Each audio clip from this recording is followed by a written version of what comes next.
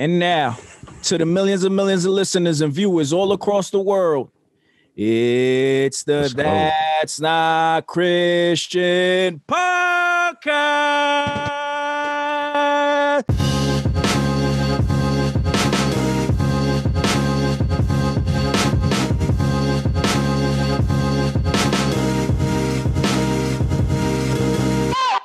Let's go. What up, y'all? It's your boy Switch. I'm here with your man Jimmy. I'm here with your man Ant. I'm here with your man Jay. And we got some very, very special guests from hogmob. We got DONTAE, ROC, Ivy, and my man Diamond. What's going on, fellas? Yeah. Welcome. This episode's nuts. It's a party. Yo, for real. Yeah, it is a man. party. West Coast party.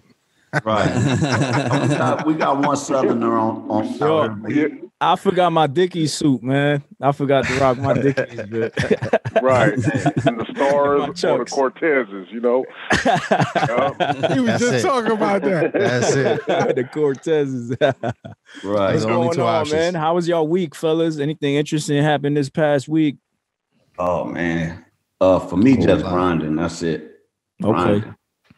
Yeah. We was trying to get you for a minute. We're like, yo, what's up, man? You're like, yo, I'm grinding late every night. I can't. Right. After December. Hey, it's sad to say, but man, well, I ain't gonna say it's sad. It's actually a good thing with everything that's taking place in the world, this whole COVID-19 thing, and God still keep you afloat. Like, right. I could say for me, I ain't stopped not one bit since it Feast during the famine, right? Yeah. So, yeah.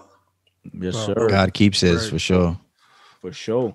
How about y'all, man? Ivy, ROC, Diamond. What y'all been up to? Y'all week, man? Man, for me, same thing. Just dealing with work, renovation. My house has been a work in progress since I want to say October. And yeah, it's been quite the merry-go-round. and whatever you want to try to compare it to, it's been a wild ride. But me and the missus, we done fought through a whole lot. So, this is just another notch on our belt, so to speak. Right. But, yeah, that's about it. Grinding on the house, grinding, new music coming out, you know what I'm saying? Videos dropping, all that good stuff. So just staying grinding in all kind of aspects. So, yeah. Yes, sir. Oh, one other thing, too. Our local church we just bought another building. Hey, praise God. Well, let me rephrase that. We actually gonna be leasing it until we see, what it do. And but for the most part, it's a bigger establishment to have, the body of Christ and just functions in the local community and whatnot. So I'm excited about that. I think we start our first congregating in as soon as next month. So I'm excited about that. That's about it. So fire. You're all right. That's dope. Your state doesn't have any restrictions, or y'all gonna put any restrictions on? No, they pushing the line out here, but it's like it's still like the church conviction is to go through and congregate. Right now, they're not saying that we have to stay home when it comes to gathering on Sundays, but they actually they did. They just shut us down today. Wow. Today? Breaking news. So Cali getting shut they down. sent like an Amber Alert out to the cell phones today. That went out the other day too. Yeah. I guess certain cities and certain counties. Yesterday they put out one too. Yeah, for all Southern California. Meeting, I don't think they stopping us from meeting, because here in Riverside County, I live in Riverside County now. They like the sheriff and everybody is saying or the sheriff, but not. They right. We can still do I ain't gonna lie to you. They ain't trying to get involved, but the thing is, those people who keep their establishments open, whether it's restaurants or nail salons, they got to worry about the health department. They're the ones that are going to shut them down. The sheriff ain't even tripping. He's like, as long as y'all don't make it a big gathering, they ain't tripping. But the health departments, let them catch you. They're going to come in there and shut you down. Yeah. They come in with that tax, right? So far though, I ain't seen nothing changed over the last few hours. Like There's still some toilet paper in the store. Yeah, we good right now. You still get to get chinos, right? Some Chinese food if you want, right? No. I'm just gonna leave that at that. There ain't no toilet paper out here. So What? Nah, toilet paper been gone. I don't know what they doing. What? Hey, hit me for a roll. I'm taxing you. 2 for $5. 2 for $5. Everybody know how we do it on the they got the West Coast got that. Yeah. Like, hey, look, you paying for my time. I went to the store and actually got it. So, that's going to cost you extra $1. They limited you to 1 pack, though. You couldn't go in there and stock up, though. That's true. That's true. 1 pack. Exactly. Get more than one, they're going to take it away from you. Yeah. That's crazy. Cold. Yeah, that is wild. Yep. Wow. Diamond, where you at? You out in Cali now, or you in the South? I'm in the South. I'm in North Carolina now. Actually, right now, my job got me in New Orleans. I'm in New Orleans right now. Oh, wow. Okay. Nice. So your job got you traveling around. Yeah, got me traveling around, man. You got to adjust to the restrictions depending on the state because you like, Yo, that's wild. Out here, they tripping on the masks out here, dog. Yeah? Yeah, they tripping. They wear masks outside, walking down the street. Oh, it's like that. Yeah, it's crazy. You walk in the store, they like, you need a mask, sir. You need a mask. So, yeah, they tripping hard on the mask out here, man. But I don't mind going to the store with it, but outside, like, it's too much, man. They got people wearing them in the gyms too, right? That's wild to me. I mean, they have gym setups outside. Like, they got big tarps, and they got all their machines out there, and people out. It's cold. They out there working out anyway. They just don't care. But, yeah, that's serious. Mm-hmm. Yo, I had seen Meek Mills. They dropped. Meek Mills been getting some backlash because he was I guess there was some kids that came to his car and were asking. Oh, I saw that. Yeah, they were asking him about. Can I get some money? Because they basically were selling water bottles. Water, yeah, I seen that. And Meek recorded it and was basically like, "But I just gave y'all $20," and people were like going crazy on Meek, like, "Why would you tell those kids that? Why is your energy like that towards them?" I mean, I don't know. Did y'all get to see that video? I didn't tap into that video. I ain't tap into it. I saw it. Ivy, you seen it? Yeah, I see it. What you thought, Ivy, when you saw it? Man, I'm gonna tell you right now. 2 things come to mind, right? Like, when Meek Mills was, he was, the window was rolled down. It looked like he was in the neighborhood, in the hood somewhere, in a Rolls Royce at that. Yeah, he was in Atlanta. Right, he was around. And so anyway, it looked like he ran across some young entrepreneurs, and they was selling the waters and whatnot, and and they was being respectful, saying, hey, big bro, term of endurance and whatnot. Right. One of the 2 things I immediately thought was he's either shiesty or he's trying to teach them something. Right. You know what I'm saying? Because for anybody that know what it's like to actually hustle and eat, you know what I'm saying? Then you have to realize that it takes hard work. It takes like you on your grind, dedication, because you know that I can't depend on nobody, the system, anybody to make, to give me mine. So anyway, I started to think like maybe he's trying to teach them how it was for him coming up to grind and flourish. Yeah. Also, but before you get into your next point, before you get to your next point, that's good because he was asking them, what am I supporting? He kept asking them that. What is it that I'm supporting right now? And they were like, yo, we just selling water. You supporting us. And he's like, yeah, but what's the cause? Like, what are y'all, you know what I mean? So that's a good point, and a good view to see it in. But yeah, keep on with your next. Yeah. And then of course, the next kind of obvious is like, well, either he's like, I really don't care. You know what I'm saying? Like, man, I got mine. I did for me and my people. I don't owe y'all nothing. And which would have been scandalous. Right. I would have understood it being a Christian, seeing a pagan act like a pagan. That doesn't surprise me. Pagans are supposed to act like pagans. They're supposed to be greedy. They're supposed to be scandalous. They're supposed to be shy. That's what pagans are. That's what they do. So I'm not trying to. I mean, it's kind of hypocritical seeing the pagans act vice versa if it don't contradict their I would say their content. And so in Meek Mill's in his situation, his content is supposed to be about helping out his people and uplifting his own community. And if he did in his own neighborhood, then I say, okay, then maybe he just was still being, somebody that shy. He's like, or about to say, look, I don't owe Atlanta nothing. Atlanta ain't my city, whatever. Right. Which would have still been consistent. So I wouldn't have been mad at him either way.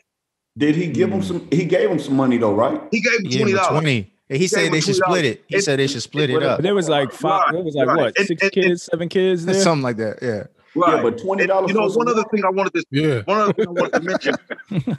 I'm just saying, DONTAE doing the math. Wait, $20 for what was the backlash from? Was it the fact that he got all these millions and only gave 20? Or yeah. That was And that the kids were like, that's all you're gonna give us? Like, you can't give us more, big bro. Like, you can't help look out. You know what I mean? And then he's already having a couple situations in his old city. So, the rappers jump on that right away. Like, oh, look. I'm gonna say this. He did two things for him. One, he sowed a seed, regardless of what the amount was. He sold. Right. Two, the fact that he recorded it and he put it out there just put the whole movement on steroids. That's probably worth more than any of this. That's true. It's worth more than the 20 because now you got the publicity out there. And if they was hurry up and go home and run GoFundMe, their bread is up. That's what people were saying in the comments. What's their Cash App? I'll send them the $100. I'll send them the money. That's the thing too, is that he set the standard with $20. I'm pretty confident that nobody who they encountered that day spent $20 on water.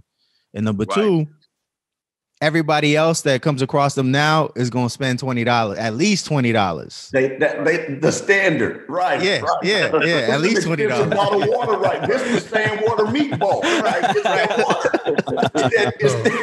That hood thirst, it's a wrap. It's a Rolls Royce water right here. The only thing I didn't like was when the camera came out. Like, you know what I mean? Like, you ain't got to record all that. You know what I mean? And I kind of felt like, I mean, I don't know what these kids' condition is in, but it kind of remind me of, I guess, with that beggar, right? That Lazarus beggar situation where it's like they at the gate asking for money. And even though they hustling, you know what I mean? And they're kids, we don't know what their situation is like.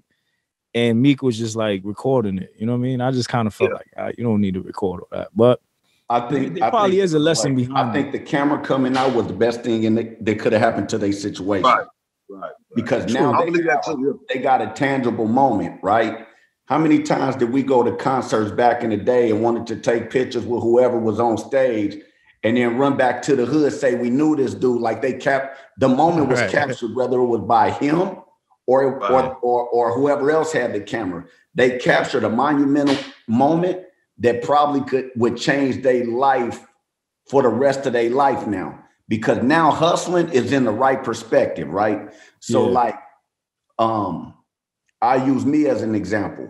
I grew up seeing cousins and uncles do their thing, but social media wasn't out then. So all you had was a picture if you was with your cousin how do you know this person? Now they see you wiggle because of social media allows it, right? But the reality is those monumental moments to be captured, even if it was just with him, the fact that he pulled this camera out makes the monumental moment even bigger, right? Yeah. So I think at the end of the day, what they say, all publicity is good publicity. Good publicity, I think it benefits them more on the long run, but then at the same time, I think like a real hustler. I think like my son.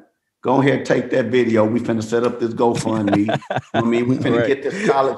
But he kept asking, what is it for? What is it for? What is it for? Oh, I got what it's for now. Like, I got what it's for now. Right. We can push this. And we set up the 529 plan and everything, you know what I mean, for college. Real. I've been, when I was their age, putting out music, man, I opened up the trunk. I had a whole lot of no's. A whole lot of no's trying to push a tape and for $1 or whatever it was. I was getting a tape. What was they going for back then, Ivy? You can still get like $5, $4, $3. You could take $3. Back then, asking somebody for $1 was a lot of money, dog. It was. You know me, I'm a single king, so I'm not giving you 20 songs for $10. No, you don't get right. You're right. It's about $1, $2. I'm telling you, $1, $2. Yeah. Right. We used to just be bold. We used to be bold and ask for more, but it was about $1, $2. Like that's what we would settle at. You know, one of the things that I've seen, honestly, is like in that whole ordeal with, you know what I'm saying, with Meek Mills, it's like he could have actually, regardless, he's been consistent as a begging, like I said. But here's some things I sort of analyzed. Like he could have actually, and maybe he did later on. Mm-hmm. You know, he could have hopped off the car and gave him some game. You know what I'm saying? Gave him what he was really trying to teach them. Like, this is how your hustle's supposed to be, or this, that, and the third. Or the whole game is not really telling you. You figuring it out, you know yourself. But being a believer, like, I owe it to the generation that's under me to say, let me show you something, because I was right here on the street corners too, selling my music or selling my water or selling, you know what I'm saying? Like, for instance, I live in Hemet, right? And there is a Caucasian, a young Caucasian gentleman. I'm gonna call him a gentleman. I have to give him respect because I respect him so much. He's on the main street out here on Florida for hours on a day. And all he has is like lemonade or orange juice or something, right? And he's out there faithfully for years, and I've seen him, and it's like, I patronize him every once in a while, the missus too. But here's the thing, I tell my wife all the time, every time I see him, he is going to be something because he doesn't quit. He's about grind. And look, and this young kid, he can't be no more than maybe 10, 11 years old. Wow. He's not with no adults. He's always on his grind. I see a lot of me in him, and I'm just like, he's going to do all right by himself because he's not letting anything around him affect what he's doing. You know what I'm saying? And he won't be denied. Like, that's his attitude. He just can't take no for an answer. And people like that, man, like, you don't have to really give them the pep talk. They already got it already. But there are some people in this situation, like with Meek Mill, it'd have been good if he would have hopped out and made sure they were straight, kind of check their mind. Teach them the lesson, like you said. Right. Which he probably did. But how long y'all been out here? You know, keep grinding. It's gonna pay off sooner. He could have, you know, I would have at least poured into him like that. So, but I can't say this, and I don't really follow dude like that, but I can almost probably bet he got at the kids. I've seen Meek Mill's post where he went inside Walmart or Target and just bought bikes and loaded them up in U-Hauls and went and gave them to his hood. I've seen those clips on him, right? I've seen those clips on him. So before I was serving Christ, I did good deeds. You know what I mean? Yeah. So every pagan is not the most evil person in the world. They just lack the savior, right? Mm-hmm. But at the end of the day, I've witnessed him sow seed into his own community. And there's a list of things that's why his city came out and supported him when he got into that beef he got into, because he was known in his community for putting in work. You know what I mean? Right. So I pray he did. Now y'all got me wishing I had watched the clip. It's still out there. But who else saw it? Yeah, I seen it. I was gonna say what Switch was talking about as far as on Meek and recording it is gonna make it a public issue. So he can't get too mad when the public got something to say about it. True story. If he ain't want to hear what nobody say, then he should have just gave him private. Yeah. Right. Yeah, but ain't it wild though? If he had given $1,000 to each of these kids, or $1,000 in total, the narrative would be different. Yeah, everybody would have been bigging him up. Right, exactly. But wait, you always got those people though who always got something to say. And why didn't he give him 1,000 each? You know, he riding around in a Rolls Royce. You know what I'm saying? I don't only think it was something. the money part. I think it was also his mannerisms towards them. Like, hold on, yo, watch my car, man. Wait, so now, he told him like, get your hand. Like, he had his hand on the car, and he was like, "Hey, my car," and dude moved his hand and was like, "My bad." Yeah. But he's got a point though, because you don't know, you know what I mean? Any street dude. Like, I remember one time I was a little kid and this grown man lifted me up and was like, yo, don't you come around here again. You know what I mean? I was a kid, 10 years old. So wow. So I'm gonna flip it on you, because now y'all saw the video and everything. So I'm here in Atlanta and Meek he's here a lot. So I'm in my mind, I'm figuring he's recording for a reason. You know what I'm saying? And I mean, I know the reason why he's recording, but it's like Avi said, it's a lesson, but he's also watching. So I'm gonna rewind it. These kids are always there. They're there all the time, right? So they're known for throwing bricks at cars that don't give them money and throwing rocks. So okay, like my brother-in-law been down there. He actually gave him $20, and he got a pickup, right? It's lifted. They jumped on the truck asking for more money. You know what I'm saying? So people watch. I think and it was on the news not too long ago. And I'm not saying it's those specific kids, because there's always kids there. But a lady was there one time. I think she gave $1. It was on the news a while back, and they dragged out the car and beat her for giving $1. So so that's why I'm saying Meek's approach when he was telling them to back up, because I'm sure Meek driven around there plenty of times. You know what I'm saying? And he probably felt like I should give him something, but then at the same time, watching him. You know what I'm saying? Because in his mind, he probably like, yo, these probably ain't the same kids. But at the same time, he still got to be on his game. You know what I'm saying? I don't know what them little kids carry. So let me interject something real quick too, because I agree wholeheartedly. I'll just say this real quick. Also, too, it's really up to the older generation to teach the younger generation just plain old street etiquette. Yeah. You know? Right. I mean, you just don't run up on nobody's car like that. You don't know what they got in their car or anything like that. Like, where's your daddy at? Or where's your big homies at? Or where's the cats that's actually supposed to be pouring into you the way you're supposed to know this stuff. This is common sense. And to put that respect back into the street to where even though you're street, even though you're from the hood, you could still show the big homies respect when they come through, or cats like me that you respect, that you listen to, come through. And this is how you're supposed to act.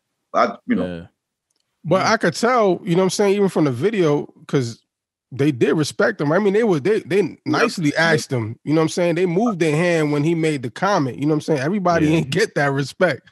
Right, you know right. So they just said it was owed to him to reiterate that. Yo, yeah. I just, yeah.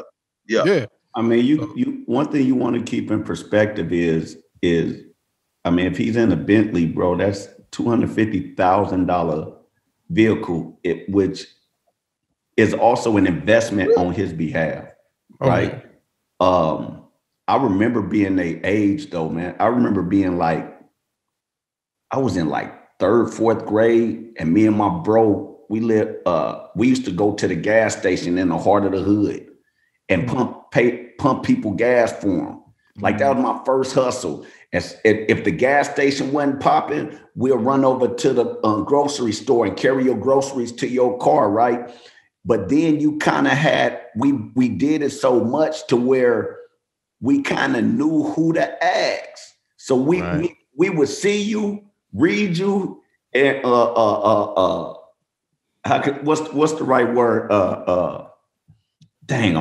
stereotype. Engage. Yeah. Stereotype. You already know, like, oh, he ain't about to tip us. Nah, this dude. hey. But then that dude that had that car, that dude that hustled, he always came with game.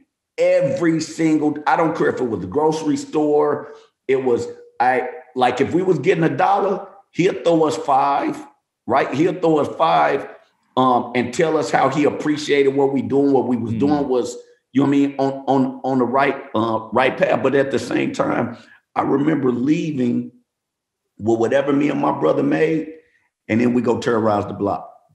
So I can see. I used to throw rocks at windows and bust windows in buildings. So I understand being a hood kid, but wherever they were moving and grooving, they was in the right place to be set up selling water, and Bentley's driving down the street. So I mean, that alone is a lot of wisdom for the kids. Yeah. But Good point. yeah, I mean, I think overall, I think a lesson was made. A lesson was made, and I think the kids got the point. Like to even have a celebrity stop and speak to you at all, right? When Jesus walked through the multitude, and a lady who had the issue of blood tugged at his garment, he was already mobbing through the multitude until one person tugged, right? This dude driving around, and then a group of kids tugged on him, and regardless of what he gave them, I think all of it all together is valuable for them, and I think the end lesson of what they needed, regardless if his intentions was right, I think at the end of the day, God blessed them kids on way beyond the situation. So. Yeah. Or they learned a lesson about I think Sailor said this, like we people are starting to see like their idols, right, with this whole social media thing, are infallible. They're not perfect individuals, you know what I mean? They're gonna let you down. And so these kids are probably seeing it like, yo, he let us down. That's meek, like, you know what I'm saying? So yeah, man. That's brutally honest. That's like like your man. Like the dating consultant who was brutally honest with that female. Y'all seen that video, man? That joke was all over everywhere, man. Savage. He said, well, supposedly this lady wanted a 6-figure man, right? Somebody, man. So hold on, set it up, man. So this dude is like a fashion consultant or something like that. Yeah, he's some sort of consultant. I forgot his name. I forgot.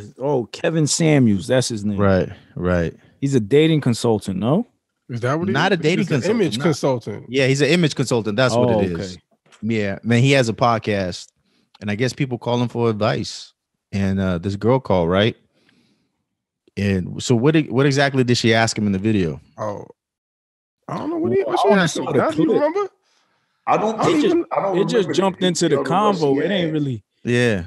It just jumped like halfway to the convo. He's like, well, let me ask you something. You know, and he went into a series of questions, and she was like, well, you know, she's looking for a man that's 6 figures. And then he goes, you know what? I get tired of your broads or whatever he said.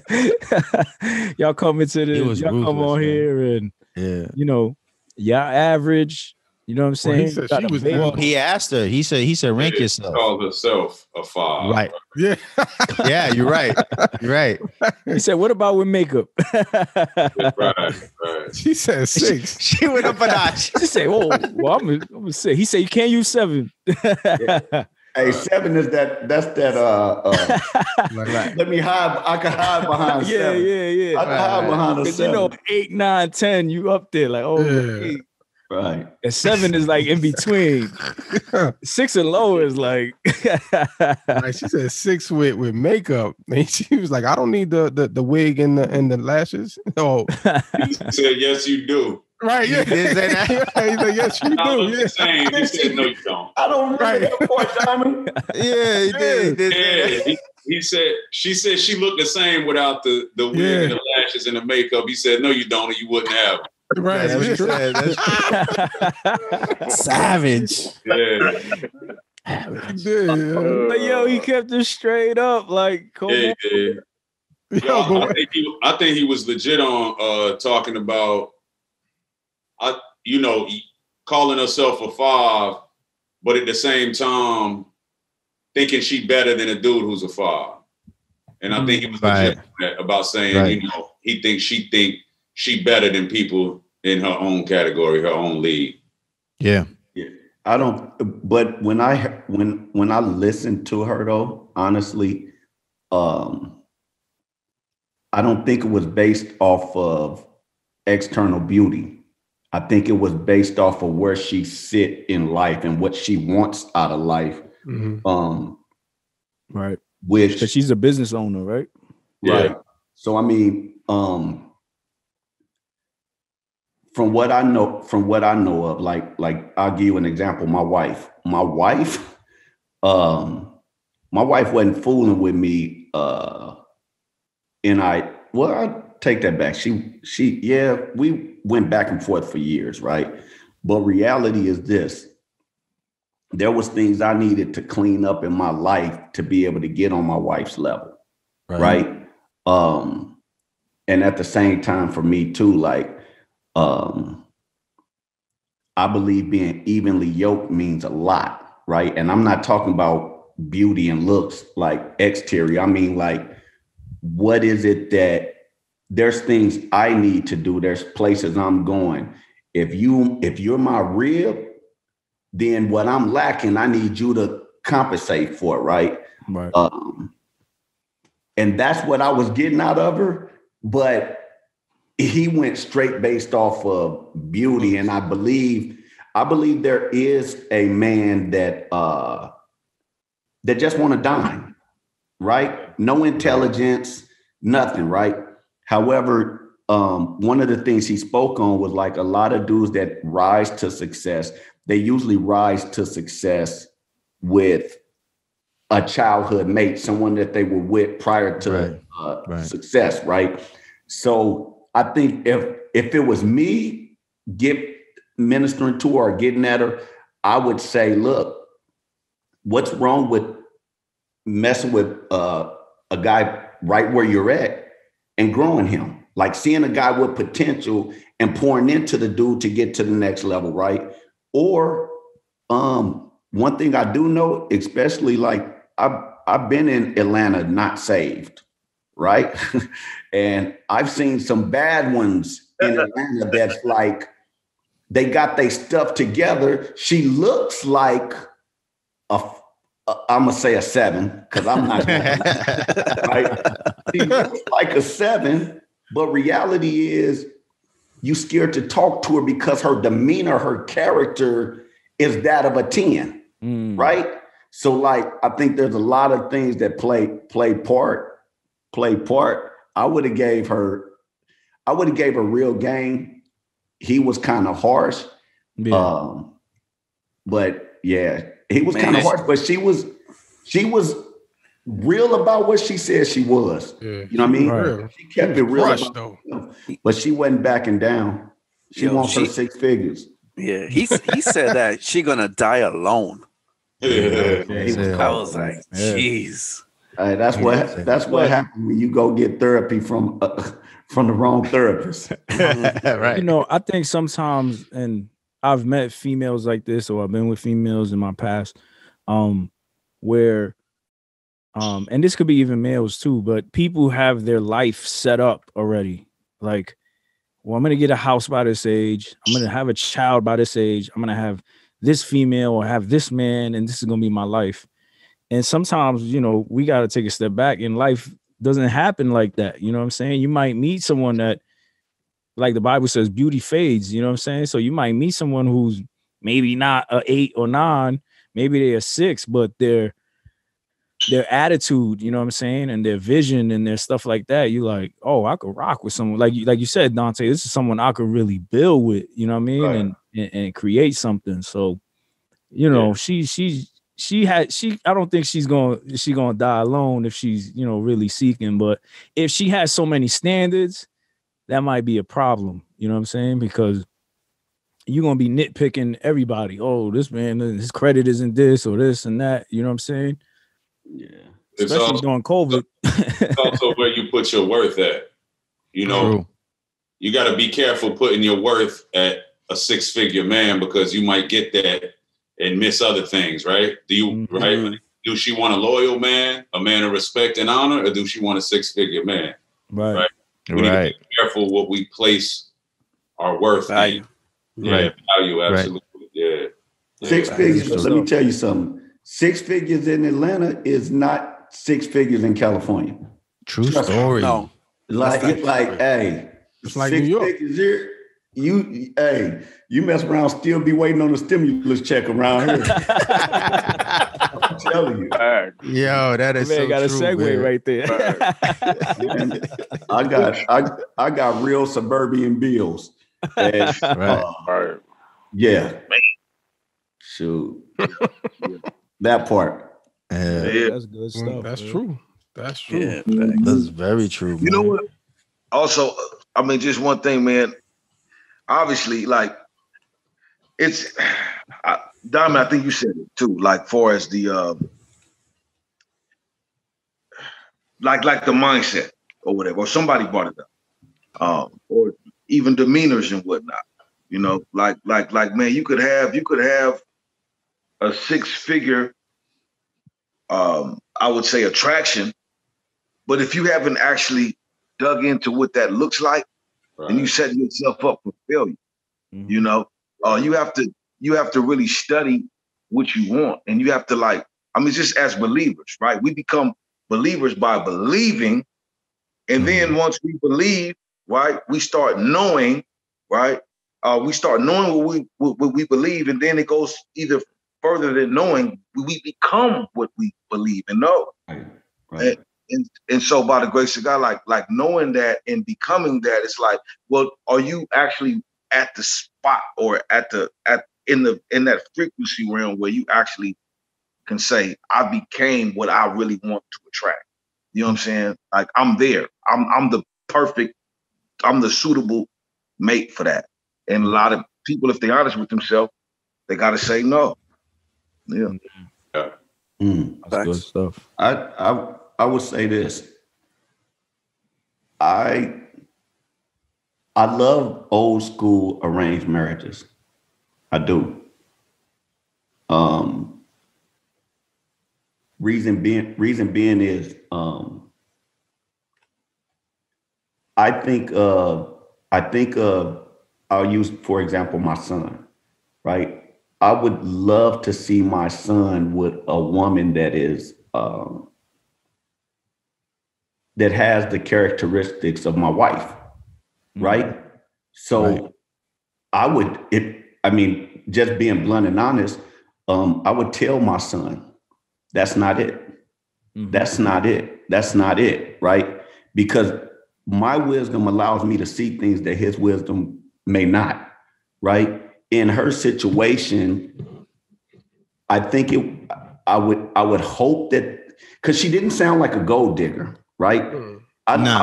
Because I actually put the video. Yeah. She was already established. Yeah, in the chat. Yeah. She ain't want to go digger. I put it in the chat, right? And I was like, dang, did dude really he was just boom, boom, boom, boom. But she never displayed herself as a gold digger. No. She her mind is set, right? And if her parents poured into her and pushed her, it's kind of like me pushing my son to get to college, right? I'm not going to have him hang out with basketball. Well, he plays basketball. We're not going to play with mediocre talent. Right. I need you to play with the best talent. Even if you're underneath them, I need you to play with the best to be the best. Right. So like inside Hog Mob, right? The dudes I rub shoulders with the most are dudes that pour into me. Right. So like Ivy on the phone. Ivy is a walk-in Hebrew translation, Greek translation. If you want a word that you don't understand, or you want somebody to give you a word that's going to throw somebody off the ring, Richter, you call Ivy, right? I hit up ROC. Me and ROC discuss marriage, children, finances. Like ROC is my right hand. I'm his right hand. Like it's the perfect marriage between me and my bro. And then with Diamond, like me and Diamond stay pouring into each other like nonstop. So I surround myself with people that can edify and lift me up and make me that can sharpen me accordingly. So I can understand what she's saying if she's saying, look, I need a brother that is able to bring this to the table, right? You can find that. You can find it in situations that are, how can I say it? You can find it in a man that may not be established, but is there a history of that man ever being established? Like, what do I know about this man if he's not there now and he's in his 40s and his 50s? Like, right. Like, yeah, maybe you don't know the history on the person, so it's a little different, right? And I mean, over here, especially in the Christian world, go in your church and try to holler at a chick in your church. Her pastor and one of the wealthy chicks in your church, that's a 5 or a 6, and the pastor gonna say, "No, you're not going." No, you got. I know what ties you're bringing in. Like, no, Brody not finna bring you down. Like, yeah, so, I mean, that's funny. I know your ties. Hey, you giving me permission to say yes or no? Brody's a no. Brody's a no. He don't come to prayer service on Wednesday. I ain't seen him all week. He don't pay tithes and offering. When the plate come around, he only gives $1, right? hey, remember Coming to America? Hakeem laced it right. Hakeem, he showed himself humble. He works his butt off around her father's business, right? And Mr. Jerry Curl, he just sitting back living his life, right? Hiding under the table. Hey, Jerry Curl took all the accolades. Pop shut that down. Hold on. This man got his own money here. Hey, Dad was like, prearranged marriage. Hey, you're going to the moon. I miss prearranged marriages, man. Honestly. Wait, you miss it because you was around during that time, or you miss it because you missed it? Man, I'm 40. I ain't no youngster. But like my grandparents, they had the most beautiful relationship ever. Yeah, like my grandmother wasn't a diva in looks. She was a dime piece in spirit, right? And one thing I know, my grandfather, man, he would go crazy over that woman. Everybody, you mess with that woman, man, he finna light up the whole city over that woman, right? Wow. Because he loved his wife. He loved her. And when he came home, if he hustled, grind, when he came home, he knew that she provided a safe haven for him every single day. Like my wife, I go home, my wife got it laid out for me. When I get off of her, I'm going to eat good. If I don't eat good with my wife, I go to J-Rock house because he cooked, right? If J-Rock didn't cook, I wouldn't go to Brody house. Hey, Don, Rock, what you be chefing up, man? Look, everybody turn their head was like, quiet. See, there you go, put man, whatever, you know what I mean? It ain't really a specialty. I just get out and I get down, you know. Oh, so that was J-Rock grilling in the video? As humble as I can. Listen, I don't even mean to take over the podcast right now, right? But on everything, y'all can have dude in the kitchen. We shot a video called Forever Mobbing, right? That's what I'm saying. It was that him on the grill? Yeah. Oh, that was him on the grill. Listen to me. Okay. He came with ribeyes. The camera didn't even catch the food. Lobster tail. Ribeye, lobsters, I think shrimp. shrimp. Like, talk about Real. Yeah, these dudes is getting hyped. Look at all of them. Tay, let me cut you off real quick. Because here's the thing. I got a little bit, and see, J-Rock know what I'm talking about because I got some experience in film. Now, when you on a set, you go. A lot of people they first go to J-Rock. What's the word? Crafty. Huh? Crafty. Yeah. Mm-hmm. Exactly. Where's the crafting at? That's where all the food is at, right? Mm. And I've been on sets. I had the privilege. Yeah, I'm just go ahead and drop that name right there. I had the privilege to do something with Sony one time, right? And they didn't even have food like J-Rock. They didn't even have, J-Rock had lobster tails for your boy. And not just for your boy, for everybody that came through. For everybody. That lobster tails. I was able to do the real, ghetto thing and the man makes his own butter. He took a plate home. He butter. He makes his own butter. Licking his fingers. She loves lobster tail. She loves lobster tail. The wife was forcing you. The wife was forcing you to, and you didn't have to use aluminum foil. Like she had Tupperware for you. Like, don't breathe. You ain't taking no paper plate. You're not leaving with aluminum foil. Like she got a Tupperware bowl for you. I'm like, hold on. Lobster and Tupperware, like this better than Roof Chris. And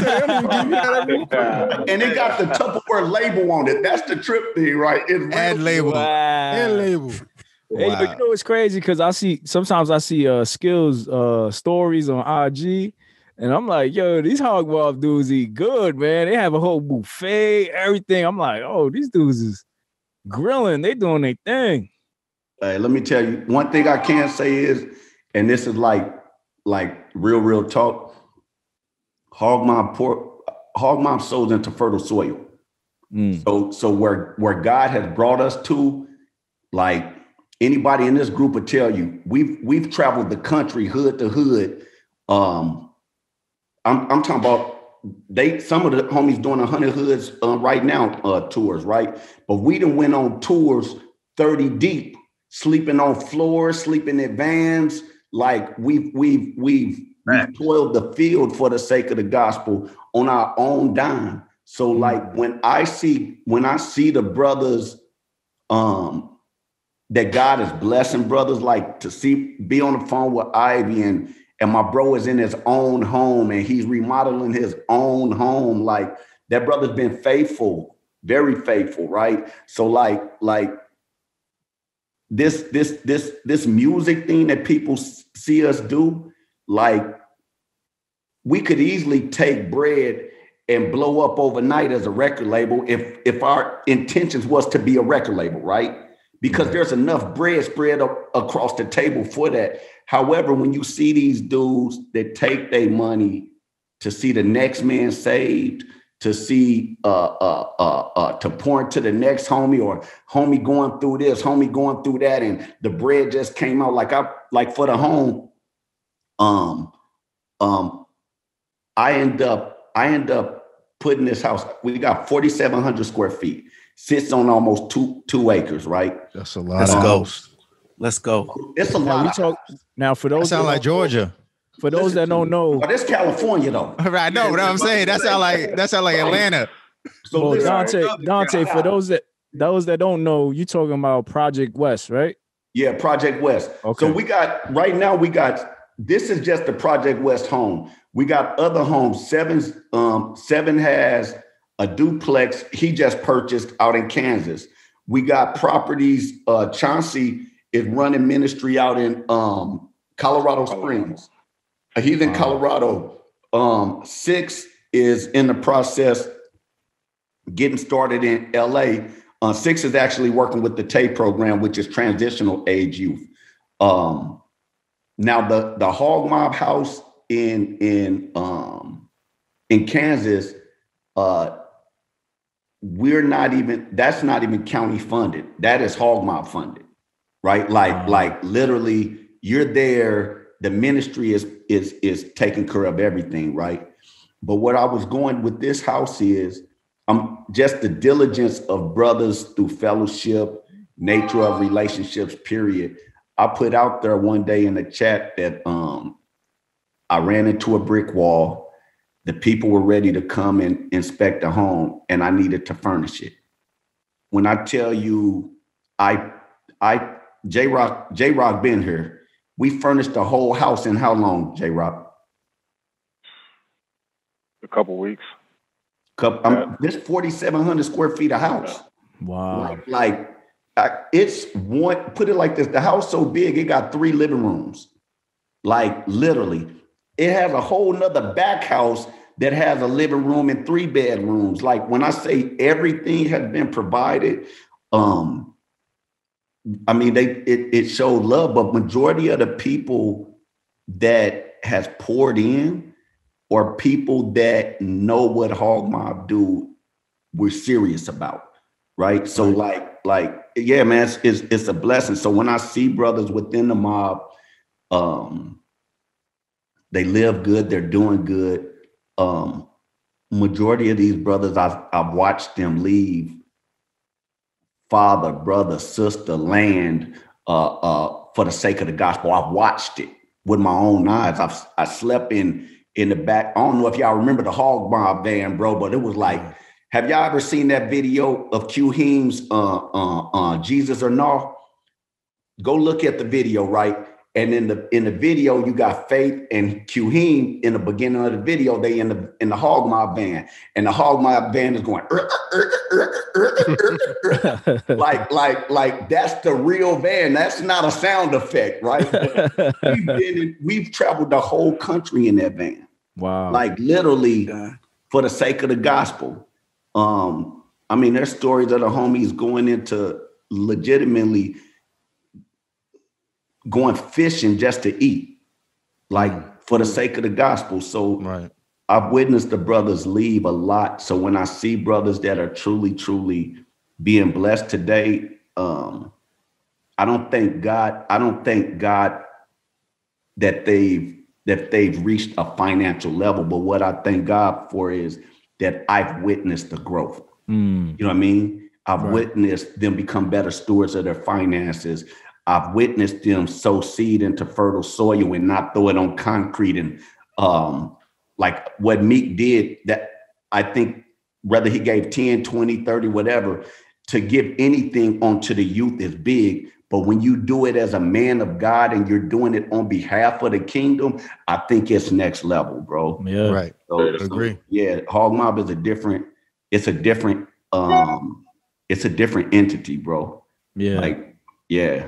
And it sounds like you guys have that community spirit, you know what I mean? Sort of like what the apostles and the disciples had, where it's like we share everything that we have with each other. You know what I'm saying? Right. In our videos, those ain't rental cars, those are vehicles. Right? like you guys heard that? Hey, no, I'm keeping it real. Like Diamond just left California, right? We could both go get a hotel room and stay in some night. Hey, J-Rock, man, we need a couch. Like me, Diamond, and the homie Joe. Oh, I forgot about Joe's house. Joe run houses in Sacramento, right? But we feet to head on J-Rock's couch, right? Dudes that can go get a hotel room, but like the fellowship, that what comes out of us being together, just operating, fellowship and the love of our wives with one another, man, it's like, it's next level. It's next level, being able to witness what God do. It's dope. I got a question regarding the house, the one that you're in right now. You were talking to us earlier before we started. Was this house, did you build it from the ground up or did you buy it? And what motivated you or what gave you the vision to start Project West? Oh man. So it's J-Rock could tell you. So when I first met Sev, I didn't like Sev, right? I didn't like his music, but not because it was bad. I didn't understand it. right? So I had a very, very novice mindset. So Sev hit me one day and he was like, hey, we doing Pray for My Hood, homie. I heard that you're doing real big things in your community. We want to bring this event to your hood. Can we work on it? And at this time, my hood and another Crip hood, we just had a major indictment, right? So I was very, very cautious about going into a hood, going into my hood or any hood, bringing people together, and they already got the RICO Act flowing around and it can create serious issues, right? So long story short, I humbled myself on that phone call and he was, no, I take that back. I told Seb no.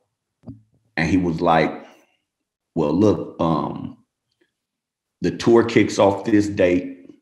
Why don't you come do some stops with us so you can see what we do, right?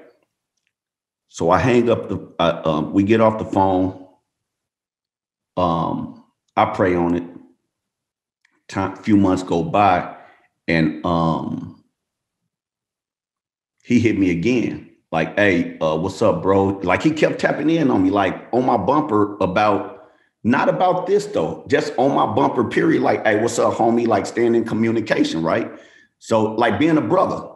So anyway, I didn't know what his agenda was at first, right? So I'm like, at this point in time, he would drop a video on YouTube and then it hit millions in minutes, right? He moving. So I'm like, I really didn't have time for big stage, bright lights and all that crap. Long story short, I get on the road with bro. Me, him, it was me, Sev, Faith, Illuminate, Marcel Jackson, and a few other homies. We on tour. We go out. We hit up Bakersfield, and I was like, okay, that's cool ministry. We go to Vegas, and we in Vegas on at the Mario's parking lot on Dr. Martin Luther King on the corner. It's a microphone and one speaker. And I'm like, hold on, this is how we finna get down. Now, this is what I do, right? But at this time, who Sevin was in the Christian hip hop community, I didn't know this is what they did. So when he grabbed the mic first. I was like, dang, this is crazy. Now, this day too, we not sleeping. It's drive, it's sleep. I mean, it's drive, it's take a nap, it's fellowship, like eat, fellowship. It's a whole bunch of getting to know each other. Sunday, that was fight night. That was a fight night. I think Floyd or Pacquiao, somebody was fighting that night in Vegas. So we left early so we can get to Fresno. When we get to Fresno, we ministering, and Sevin come to me. He was like, hey, tonight is your altar call. So I'm like, cool, I got it. So we go in, we get to worshiping. And every gang banger in the hood came out. When I say they came out, and they wasn't Bloods and Crips, these are Bulldogs. So they from Fresno, they real gang bangers. They come out, and I go to the restroom and I trip over this dude's leg that was in a cast, right? I trip over Brody's leg and bro rise up on me. So I'm like, man, dude, I can't even I gotta find a way to fix this, right? Right. So I'm like, hey, bro, my apologies, man. I'm just going to the restroom. He don't know me, but he frowned up and he hot. Go to the restroom. I come outside. There's about 4 or 5 of them. They grill me. I still walk on. Long story short, we get to the point of where we praying and we going in, and Seb began to get on the piano and play worship music. And singing, and I give an altar call. When I look out the corner of my eye, Illuminating Faith is praying and laying hands on the dude I had stepped on his leg earlier that day. Wow. I end up getting probably about 18, 20 bulldogs, praying for them, and we just going in. When I look up the next moment, the dude cast is coming off his legs. They took his cast off his leg. They took the cast and dude walked it and threw it in the trash can.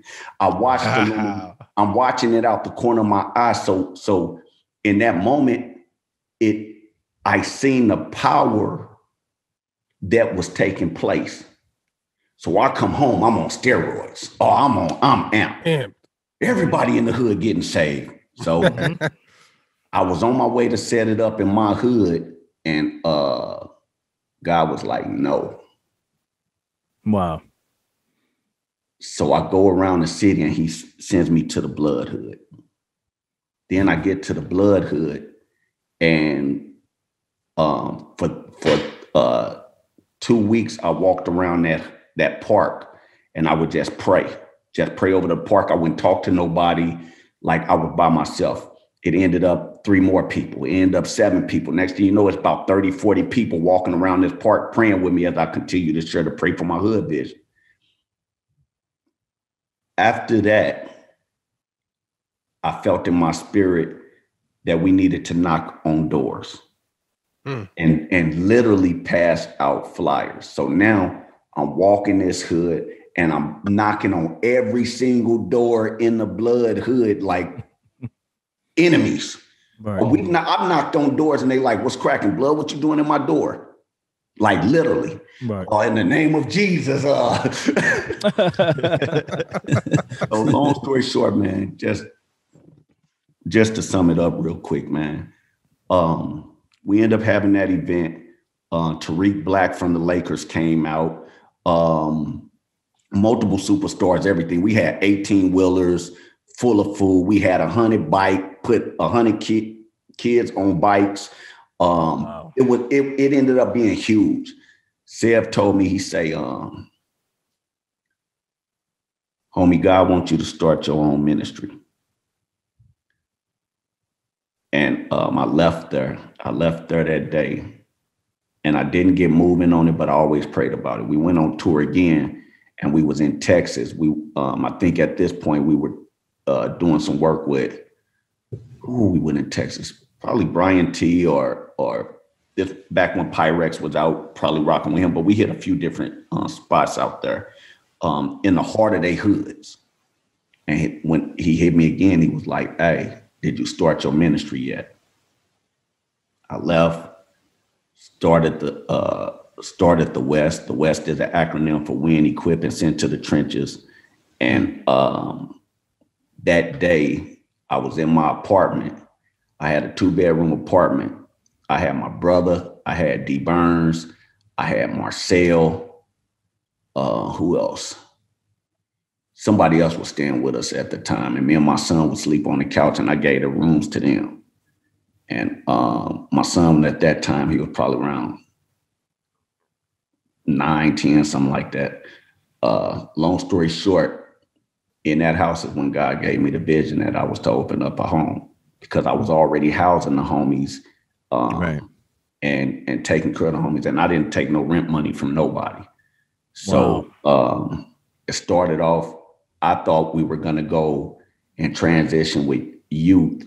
And then God put on my heart to work with sobriety, dudes that already want change, people that's already being drawn. They just don't know where to draw their attention to. So to sum it up, yeah, that's where the whole Project West thing came from. Me and J-Rock partnered. I remember the first day we sat and discussed this. We had a whole team of dudes, and I shared the vision in. And at this time, we was just buying equipment to be able to further pray for my hood and be able, when the homies go out and do tours, like we got full-blown concerts, setups, like we'll blow the roof off a park. We got so much sound equipment, bro. And it's available for the homies in the ministry. So if you need it, we throw it in a trailer. You come get the trailer, you go do what you got to do in your community, right? But we were just trying to get the bread together for that. And we shared the vision of the house. And I kind of told everybody that, look, I'm getting ready to stop touring. I'm going to stop being pretty much the face of the West, and I'm going to focus on the behind the scenes, me and J-Rock. And sure enough, we've been, what was that, about 2 years ago, J-Rock? About 2 years ago, we laid the vision out. 6 months later, we began to work on the home. It was horrible. I came in one day, kicking down doors, knocking down walls. And then before I knew it, I was like, oh, I done messed up this whole house and got to refix it. Oh, so it was like a fixer-upper type of situation. Yeah, it was already built. One day I try to do a tour of the inside. The exterior, I still got work to do outside, but right now, the whole inside is 100% remodeled. It's a smart home. You can speak to the lights go off. You go to the refrigerator, all Samsung appliances throughout the house, like God really showed up and blessed. So what God put on my heart and put on J-Rock heart is to create a home that if they come to, they don't want to leave.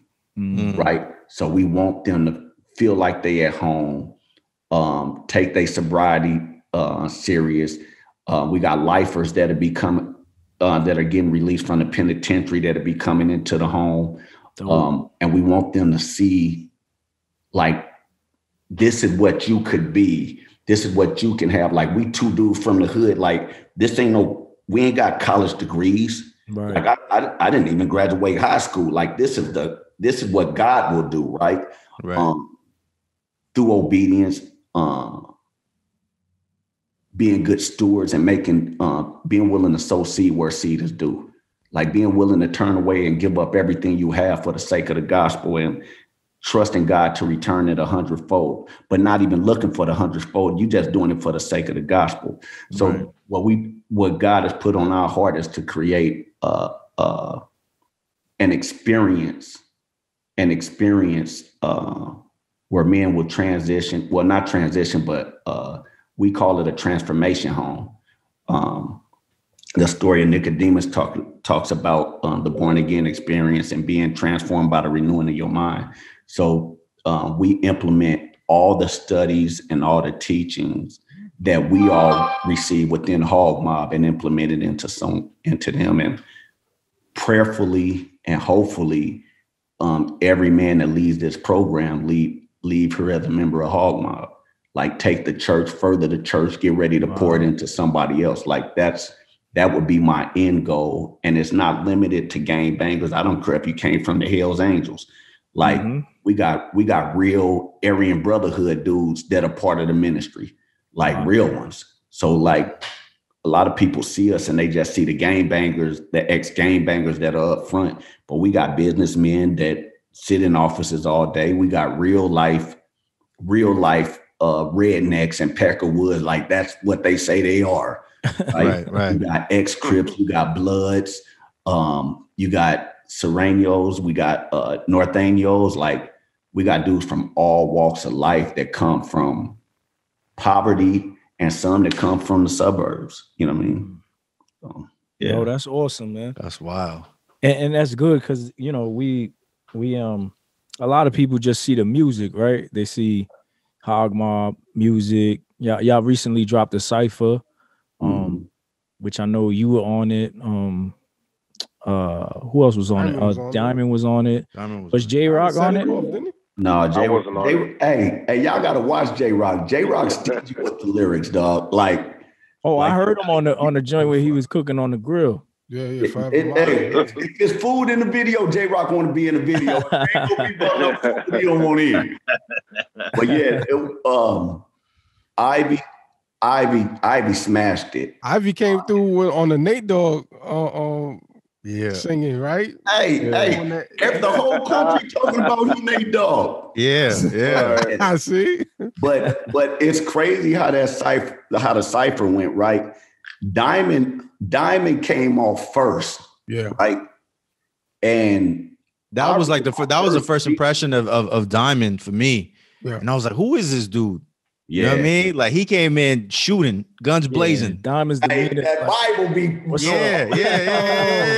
Yo, I saw that. I was like, whoa, I had to hit rewind. Like, whoa. Hey, it was crazy, right? Because we knew of each other, but that weekend was the first time me and Diamond met. Okay. And this brother, we came to North Carolina, man, and bro showed us so much love. Like you would have thought we had been cool forever, right? And Diamond's testimony, just how he came to the mob,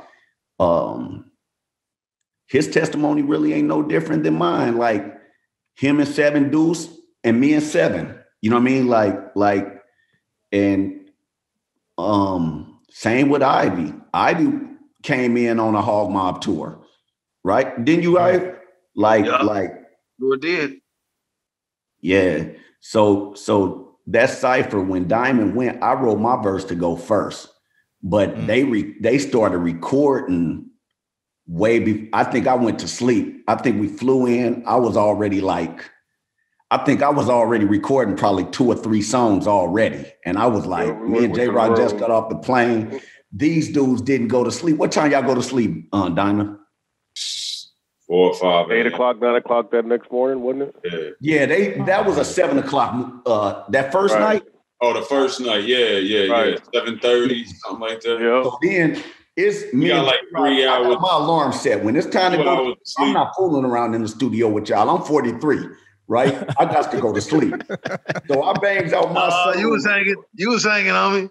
Hey, I tried, bro. But I went to that hotel room. I knocked out. Me and J-Rock. It's hard to sleep with Jay in the room with J-Rock because he snores and makes all this noise. Like, hey, yo, put him out there like that. Yeah, but anyway, me and J-Rock, we hit Starbucks. We got our coffee. We get to the studio. All these dudes, they still resting. Yeah, I seen that. I seen some of the video y'all had. It was like bad people in there, like good 10, 15 people. What was it about? How deep was we? Almost 30. Huh? Wow. Like 25, 26. Yeah. Not everybody rappers though. Mobbing. Now remind you, hog mob all over the country. It's thousands of us. Yeah. Right? Like God has blessed us over the years. Like this is a mega church, a mega fellowship. Like it's a mega body and it moves like that, right? So we out there, Diamond comes in, he say, brother, he's so cool with his voice. Now the next day, I still got to record, and I got 2-3 videos to shoot. Like, so I go in. He sits in there. He say, "No, brother, rap your verse like this, bro." Hey, Diamond, he was my coach the whole time, for real, right?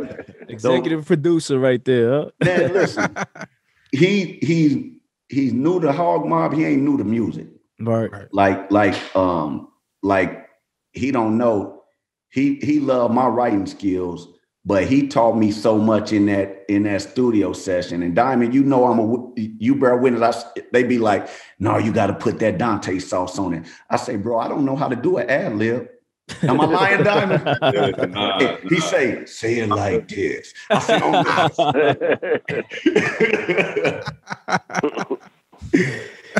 So what y'all I know some people have criticized you guys, right, in your music with the N-word. Do y'all hear that a lot? In the comments, they get it, right? Let me tell you something, bro. I'm shocked. I've never heard. I'm shocked. Let me tell you something. I've never heard anybody talk about use that word. If I say the N-word or how many times this has been an issue, which means love, too, by the way. Right. In sign language. If I was to, do you know how many of these interviews? Like when Ant hit me, I think I told Ant, like, bro, I don't really like to discuss this because when we get so much criticism for that everybody forget who we are as ministers. Right. They don't talk about the impact. They don't talk about the Holy Spirit using us. Nobody talks about that we really come from that lifestyle. Like being I want to be a square, right? But I'm tainted. You said that a couple times. You say that all the time. Yeah, he say that all the time. He say that a lot. Right. I want to be a square, but I'm tainted by who I was. But you know what, man? I think that's just, you know, certain people, man, because, you know, being from whatever hood you from, right? Like I ain't know much about y'all, you know what I'm saying? I ain't know much about CHH in general. But then recently, like, you know, I recently got put on to y'all with Millennium, you know what I'm saying? Right. So, and then just speaking to you, you know, just casually, because for me, like when I get into these areas, if we into some chats or whatever, I try to chop it up with you as a person. I don't, you know what I'm saying? I'm trying to fill you out before I even get into the music or whatever. Right. So, and that's how I've always been. You know what I'm saying? These dudes, Jimmy, Switch, put me in these chats, and I don't never ask what you do, who you are, nothing. I'm just talking to you. You know what I'm saying? So at that point, you know, I'm at a point where you cool, we cool. You know what I'm saying? I know you as a man, and you know, so far from the chat and how you move. Now you put your music, and now I'm interested in that. I don't care how many N-bombs you drop, what you say, how many times you do, you know what I'm saying? Whatever. Because we all like everybody pretty much uses it. Everybody that comes from you know what I'm saying? So that ain't, you know, from before being saved, you know, without, you know, we already know how you move. Right. But that ain't I ain't deterred by that. Now at this point, I'm like, yo, I want to see how they incorporate this, because this is dope. Right. So, and this is good. And it's not fake. It's not, sorry. And this is why we want y'all to have that platform to talk about, like, yo, we doing this and that, and y'all worry about this. A word. Right. But it does come up. It's not like, I know that, you know, they've heard it before. Zadok said it in his verse, like, y'all read about. Zadok actually explained it rather well in there, right? In his song, right? So this is for me, right? I've been mobbing for a long time. Forever. And I've had this. He missed it, Jay. He missed it, Jay. Right. But this is the thing, right? So you have this CHH, this community that we call CHH, right? It's obvious that Hogmob's music is too hood for the church or too church for the hood. It is what it is, right? Right. So I love what Ant said, how he says he knows he's built a relationship with me and we talk like we people. That's what we do with our music. Right. Talking to people, right? I can't hide away from tossing up Hogmob, right? This, where I'm from, this is a blood gang sign. I am a well-known ex-Crip in my city. I'm well known for it. You mention my name throughout my city, my name rings in my city. Anybody in this chat will tell you still to this day, right? Or, bro, that's that Christian. Today I'm that Christian dude from the hood, right? But this was demonic. Right. Do you know how many people are hurt behind tossing up this and tossing up this? Right. I've hurt people for this. I've taken from people over this. I've ran in homes. I've laid people down. I beat dudes for no reason. I've taken from you and robbed Peter to pay Paul over this. This was demonic. This is a devil symbol. You say this is it? No, this wasn't it. This was it. This was it. Right. Oh, that was it. Now the Bible gives clear instruction on be ye transformed by the renewing of your mind. What to do this means nothing. You don't own me. You don't own this. Right. You don't. I denounced gang banging. However, I love my hood. I would be a lie to you to tell you I don't want every Crip in my neighborhood saved. I'd be a lie to you to tell you I don't want every single family member of mine saved. I'd be selfish to say that. So I don't care how big God allows me to get. This thorn that's in my side, I'm always going to be known as a Crip. Paul would always be known as the dude that slayed Christians. Right. I tried to study to find out what his thorn is. The only thing that sticks is the fact that he used to slaughter Christians. To me. Right? I just told you, bro, I've walked in blood hoods and knocked on doors for the sake of the gospel, not knowing what's on the other side of that door. This was demonic. Don't talk to me about this. I don't have nothing to give you. Right. I don't. The N word. To be honest, it's hard to erase it from my vocabulary. Yeah, when I'm with Diamond and Sevin is a blood. He was a blood from Oak Park. Me and Sevin supposed to be doing this on site. When you see me, you see Sevin. When you see Sevin, you see DONTAE. J-Rock is a Crip from ex-Crip from Oceanside. Me and his hood used to bang. My homie King David. This is a trip. I don't know if y'all know the homie King David. We got two of them in our ministry. One of them is the original Green Eyes from Lincoln Park, Peru, out here in San Diego. He was in his house. Two Crips from my hood went in his house to rob him. They put him on his knees and shot him up, shot him in his head. Wow. Bro is doing ministry today. I sleep on a couch comfortable with this man beside me. This man has every reason over gang banging to put a bullet in my head for what my big homies did to him. Wow. He has every reason to. But the power of God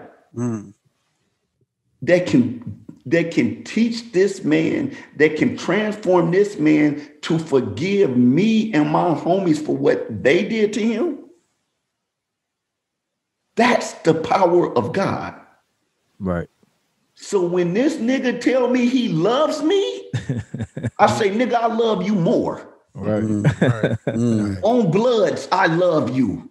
Right. Cuz, like, I mean it. I mean it with everything in me.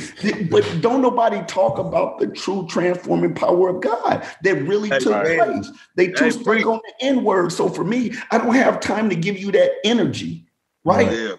Because guess what the reality is? The N-word means nothing that it used to be. You know what, DONTAE saying, I'm forced to PayPal him later. He preaching. Sending our offerings now. Yeah. A lot of people, the trip thing is so many people say, why do they use the N-word? You just use the word. The moment you brought the conversation up and said N-word, you're saying N-word, nigger, colored, black, Negro. It's all the same. Yeah. Look, and let me say this real quick. Let me say this because this is what we fail to realize. Like what DONTAE was talking about, right? Even when it came to cousin, blood, to this day, I see the joy of the Holy Spirit in DONTAE. When he say, oh man, what's up, man? You ain't holler at an ex-Crip in a minute, or you ain't holler, hey, what's up, cuz? Like stuff that was detrimental in the street, he could still like bring it to where it's like God gets glory from it because you know that I look at these things as as they're nothing. They're part of our culture, but they're nothing to grasp to where we now are enemies or that we kill over. Right. I had a big homie who was my best friend in South Central Los Angeles who got gunned down. And East Coast Crip, right? I'm affiliated. I was part of a clique called Polo Ones, Players Only Live Once with a W. We used to say one love, one God, one nation. You know, but my background, me being like super wanting to be like find my identity and stuff. My cousin rapping with the LBC crew, Big C Style, brought me along from Long Beach when I was 13 years old, you know what I'm saying, hearing me out until I was able to be grown enough to move around with them. But from Escondido, you know what I'm saying, where I spent most of my young life. And that's North County of San Diego. But my whole identity was wrapped around in gangbanging because of who I saw. And everybody leaving from different cities trying to actually make a better life for themselves, but still putting funk in an untapped territory where you just had Hispanic gang members. You know what I'm saying? Where I came at. And what a lot of people don't know is you had a lot of dope houses there, apartment complexes and spots where it was cracking. So you had your typical murder, you had even little prostitution. But anyway, that's neither here nor there. The fact of the matter is that from somebody young and impressionable, I'm looking at the cats I'm around and getting back into the city as these is my heroes, my role models. Though I had a father and there's many people like me, my parents split up. So I'm trying to follow somebody. You know what I'm saying? I'm trying to get with, with something. And so this hip hop thing took a toll on my life especially in LA when I moved there when I was 5. You know what I'm saying? I'm really getting sucked into this culture. And I'm hearing nigga, you know what I'm saying? Low riders hitting, you know what I'm saying? I mean, I'm 5 years old coming from New Orleans, but I'm being brought and birthed into hip hop at that age. And I'm just like, wow. And then you get, and then years run by and then my parents is now estranged from each other. And I'm trying to find my identity and hip hop is still banging in my ear. And I'm still seeing most, if not all, the homies they don't got a father. None of them got that. You know what I'm saying? There's dope houses here still too, crystal meth houses and whatnot. And this is all the music we listen to. This is our reality. I ain't graduated from high school either. I'm learning to hit licks and I'm learning how to hustle. I'm learning how to do home invasions and till I get old enough to put my little homies into the situation that I was in. You know what I'm saying? Like, and then my big homies giving me validation and trying to have me be an enforcer, pumping my head up like, what I know about being an enforcer at 17 years old. So this culture and being embraced back in the city of South Central Los Angeles on the west side and accepted on the east side, this culture, this nigga, cut, hey, like what you really get adapted to is that this is just life, period. You know what I'm saying? Right. And so when I hear that, I don't hear a negative view coming to me as, oh, you a nigga as in the Atlantic slave trade. You a nigga as in you the white man shoe shine boy. You know what I'm saying? Like none of that crosses my mind. When I say that's my nigga over there, even though I don't put this in my music. I don't pin it in my music. I used to so much. There's so much I still don't put in my music. But when I do hear it, and when I do listen to it, I'm just saying, when it runs across my mind, all I hear is, okay, what's the content? What is he getting at? What's the next bar? What like what's being said here? Is this like, I'll just say this because my thoughts is running. I say this, man. When I see people attack the lingo, like nigga or hog mob symbol, I immediately want to ask them not only where you from, but what is your outlook on what you perceive to be as the culture that you're listening to? Like, okay, well, for lack of better words, when you're listening to music from somebody who understands why they're saying what they're saying, how do you relate to it? How do you interpret that? Where are you from? Or what type of outlook can you even have that can validate the person that you're being ministered to, or the person that you're being entertained by, whatever the case may be? Right. 9 times out of 10, we're dealing with people that are ignorant, people that don't know why they're saying what they're saying, or why we're saying what we're saying. Also, you're dealing with people that have bought into what everybody else's narrative is, which is, well, this came from the white man, the Atlantic slave trade and whatnot. It was used from a term, as a term of degradation, or a term of being insulting and really degrading of people and whatnot. And then you have to understand, like, okay, what gives you that authority and why and who says? Because if we do say nigger, or a nigger and whatnot, because of different slangs from different parts of the U.S., then we're really saying, okay, how are they saying nigger, and all that? Like, and why is it that is necessarily bad? Because they called my people that. They called Christ Beelzebub. Christ said, right. They called the master Beelzebub. What do you think they're going to call you? The Christian was a derogatory term in Acts. They called the believers Christians. And today was making trouble. These are troublemakers. These are Christians who are troublemakers. Right. I always tell people when they say, Ivy, are you staying out of trouble? I say, hell no, I'm never staying out of trouble. I'm always you know what I'm saying? So since I'm a Christian, I'm gonna be in your business, I'm gonna be in my business, and that's just how it is. And so by the grace of God, man, like we have the right as believers, and we have the crown rights. Mind you, we have the crown rights as believers to name things and to say what things are to the culture.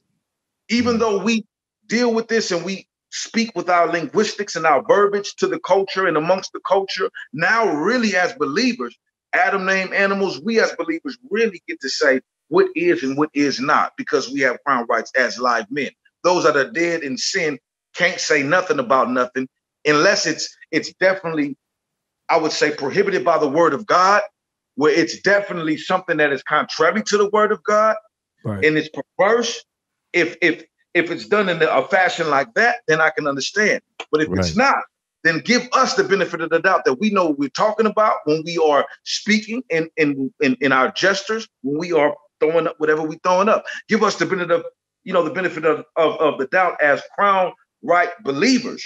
Hey, let me, by the grace of God, real quick, we have all authority and power in Christ Jesus in heaven and seated with him in the heavenly places, like Ephesians 2 and the Great Commission. All authority been given to Christ. Therefore, there we have that authority from the King himself.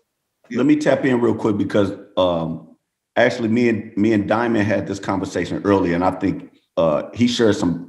I'm trying to think of what he said so I can say them before he say them, but I can't think of them. But one thing I want to tap in with before that, right? What I'm seeing in CHH is a shift, right?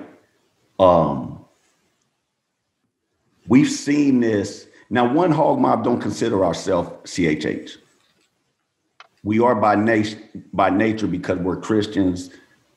We real Christians, devout men of God that does hip hop. But what CHH is seeing right now is NWA coming into hip hop, right? When the East Coast married, they birthed hip hop. New York created the foundation of this, right? But when NWA came, there came a shift, right?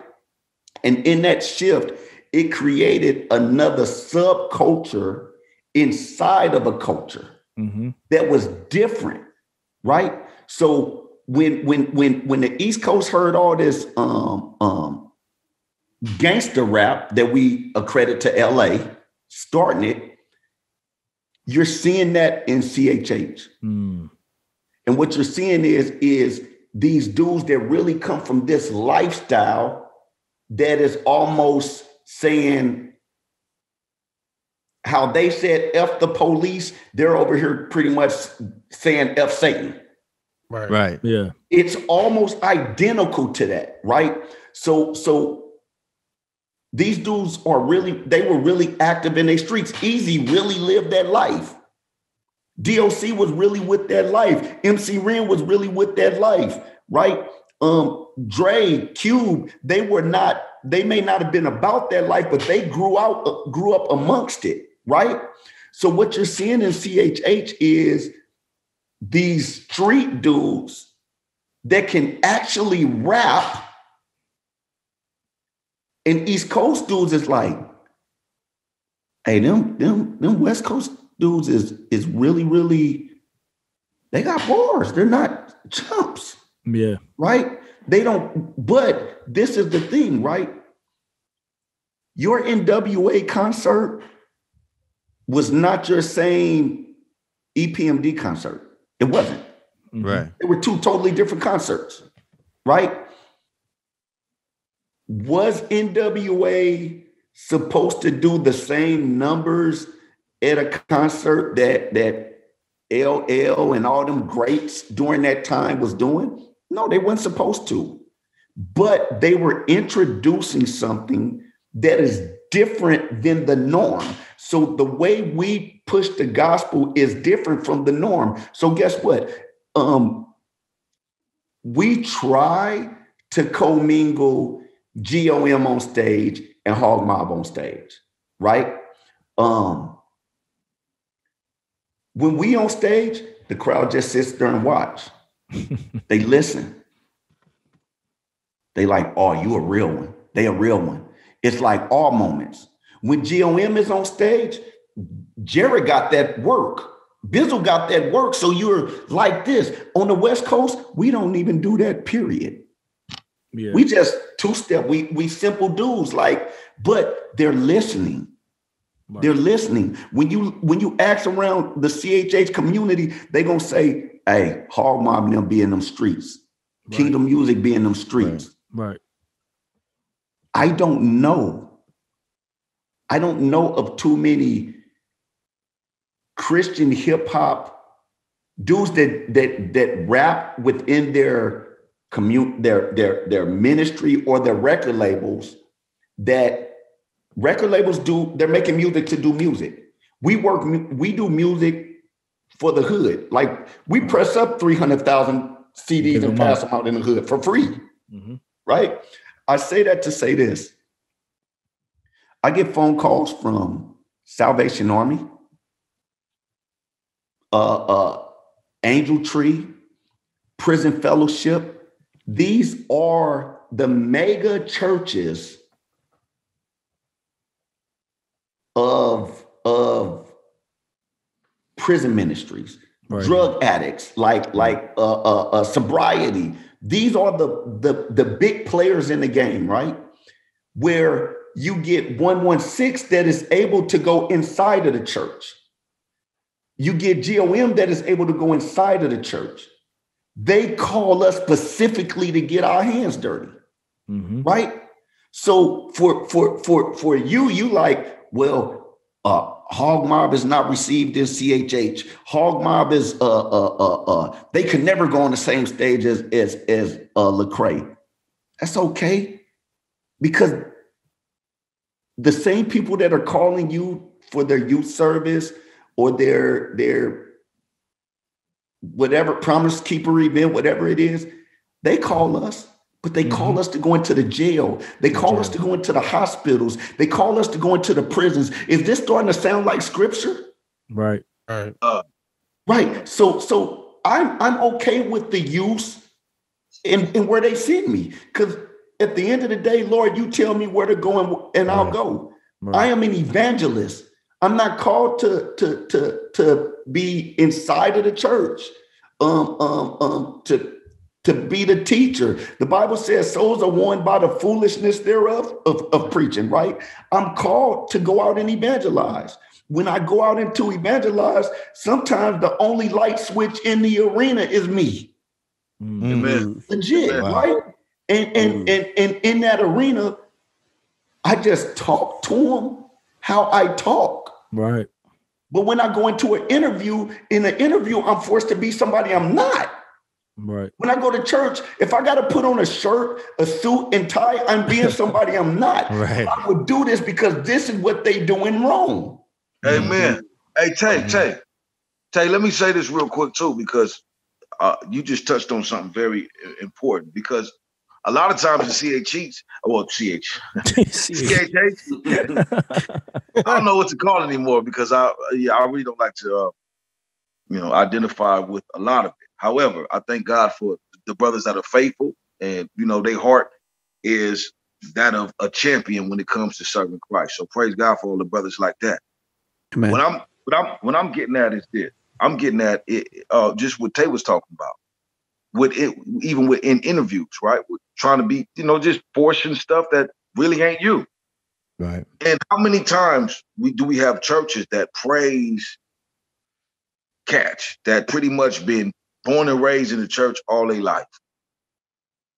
Throw on a gold chain and some baggy jeans to be relevant to the youth. They Right. forcing to be something that they ain't, just because they black. Now, it's not okay in some people's eyes for hog mob to say the word nigga, but it's okay for them to say, we never gonna say the word, but we gonna look like what they already say. See, that's when we get into all type of hypocrisy. I mean, like, look the part. Exactly. We want to look the part, but we don't want to identify as that.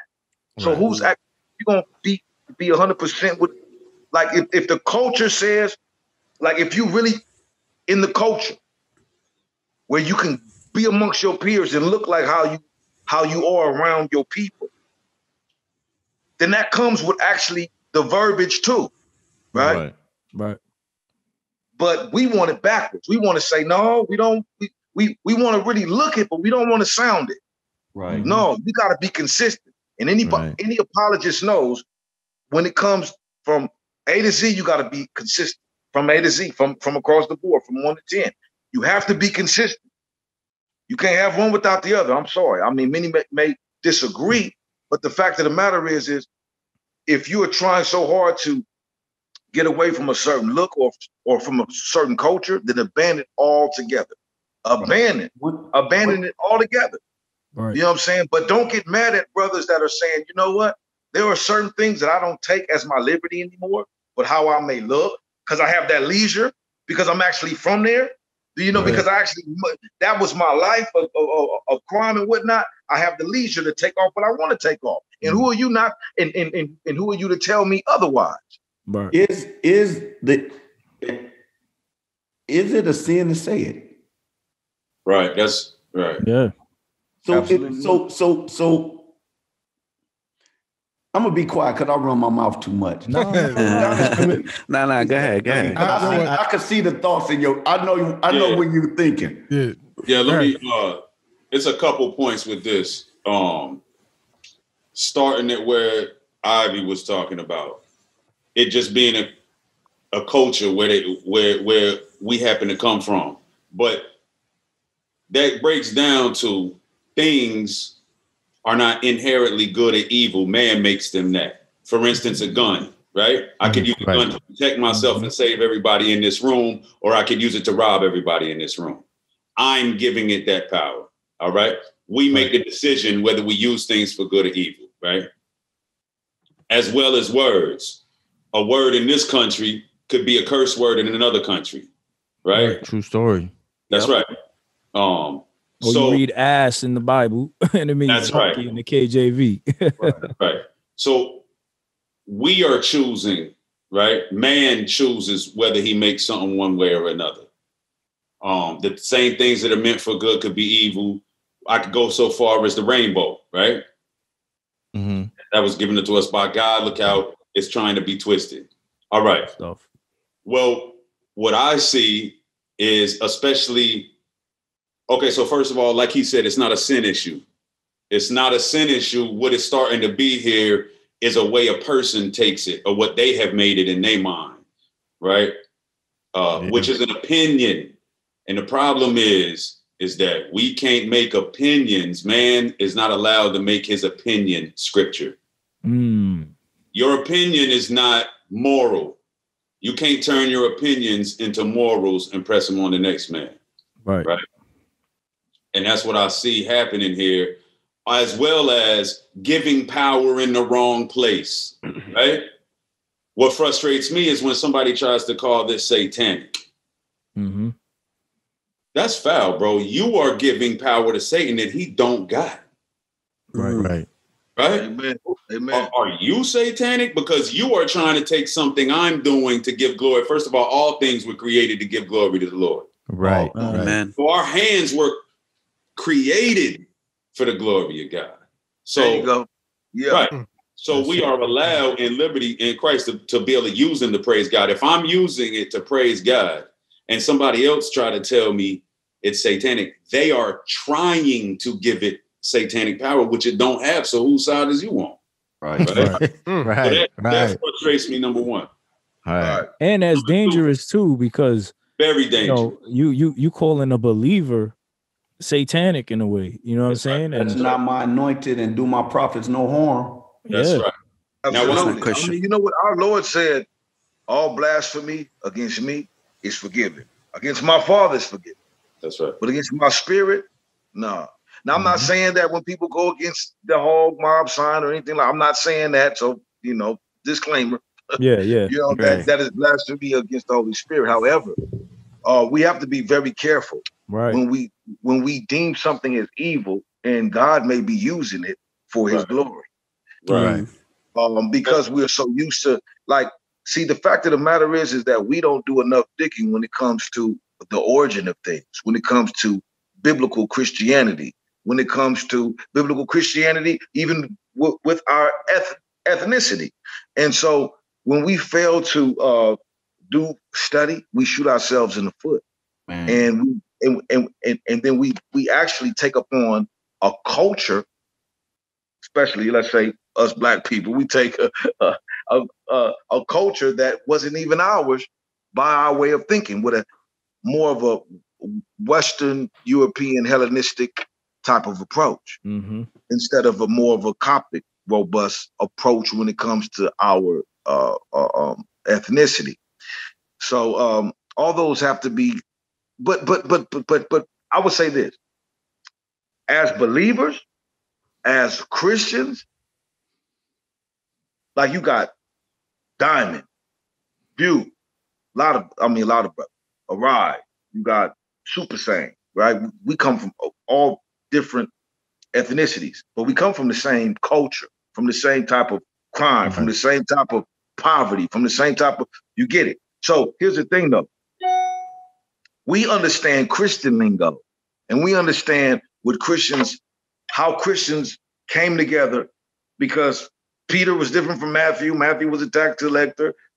Peter was, a fisherman. But one thing that they knew was that they were all on this level of being the have-nots, being actually the I would say frowned upon in society, right? And God used them to get glory.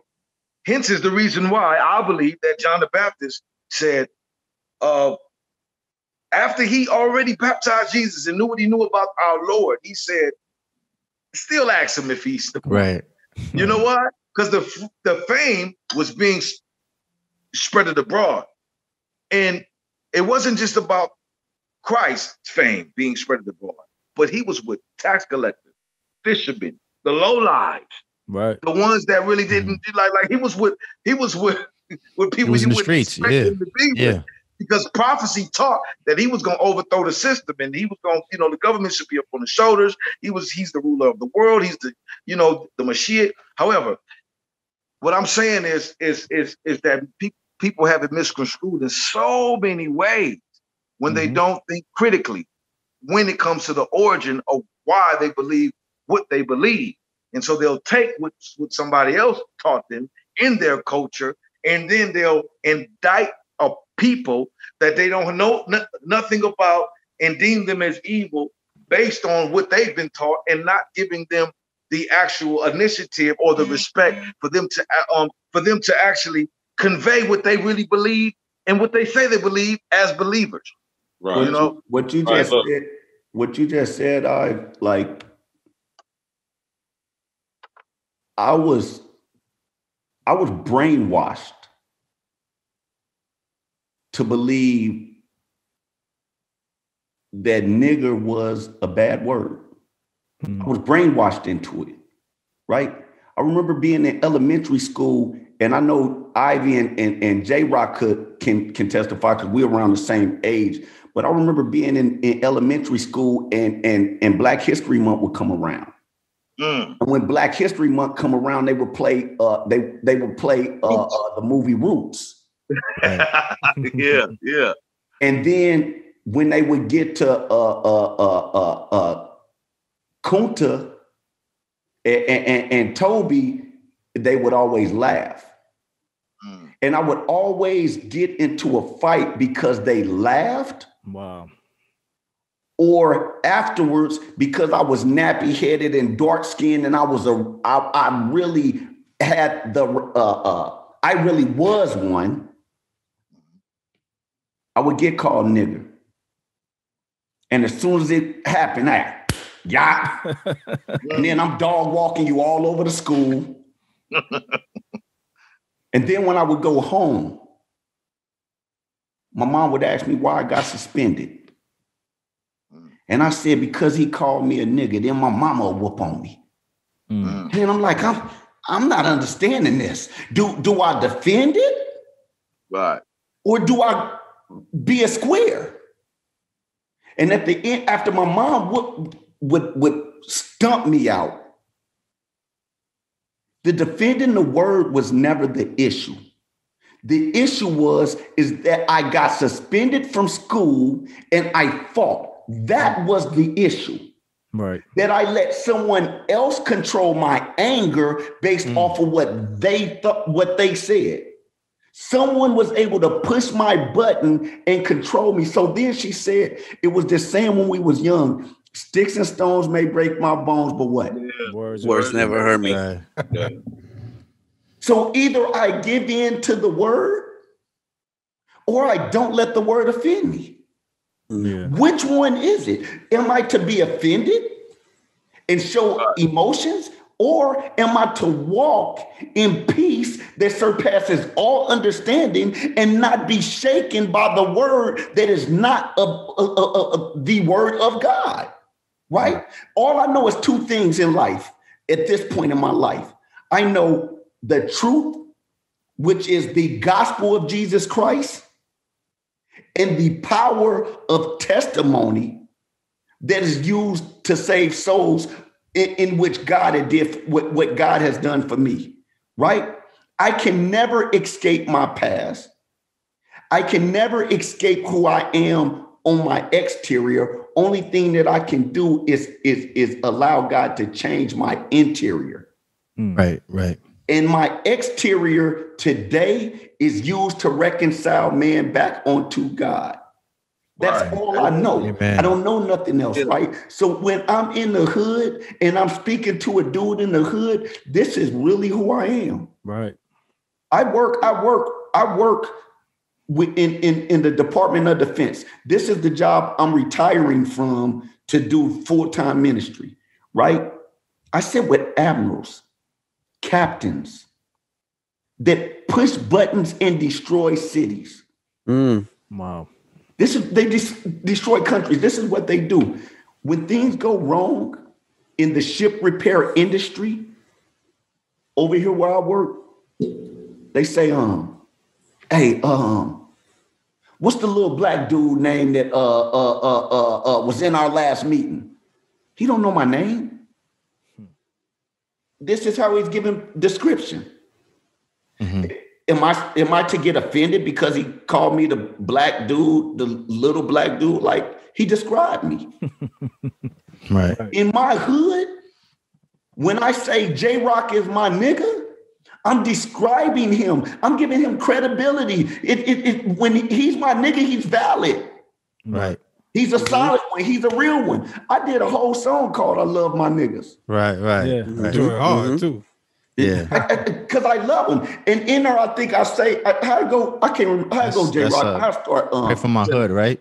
Yeah, it was on the one of the Pray for My Hood, but it say, I love my niggas, something. But it say it's a line in there that says, I'll probably be persecuted. Church is probably gonna persecute because I called y'all niggas. Yeah. Because I called y'all niggas. I was on mute. Yeah. The church gonna persecute me, homie, because I called y'all niggas. Do y'all but deal I'm with? gonna pray until the police no longer spray and kill up my niggas or something on them lines, right? I meant every single word. Say, do y'all deal with that when y'all go to like certain venues? Is it like, well, we can't play this song here because listen they to me. Bro, it'd be fake. Listen, I've been to events where they asked me in Faith if y'all gonna do that song. Because this is what it is. They don't bring us out to the youth groups. Right. They don't bring us out. I mean, well, I go on tour, and I do I've done the CHH circuit, right? But I don't have to leave San Diego. I don't have to leave California. If you I've been doing this so long in the state of California that when you bring me, you expect to see me. Right. Not only that, pastors, you know how the church is. They don't let you just give altar calls. The pastor goes to the office and be like, Dante, you go close us out. J-Rock. Hurt if he's mobbing with us. Ivy, Diamond, let's get to work. And then what you see, I watch them maneuver. And I sit back and I watch the Holy Spirit operate in each one of these dudes to do what he's called them to do. Who am I to put my tongue on any of these men for what they do? I'm not trying to justify my use of the word. But I'm not going to discredit the use of it. Right. Or your ministry. That's what. Diamond wants to say something. Yeah. Let me, because that goes. Let me just finish the point that I was talking about too. So what happens is if we got things that are used in different ways, and that goes for looks also, because that's another thing we hear. But so you can use this to mean I love you. There's 500,000 deaf people in the United States, right? And they're using it to say I love you. It's an emoji. That's right. It's an emoji. Satanists are using their hand to praise Satan. As far as looks, watch this. That's confusion also, because there are people dressed in suit and tie every day that's criminals. Right. I'll take it further. There are people of the cloth who are molesting children. Right.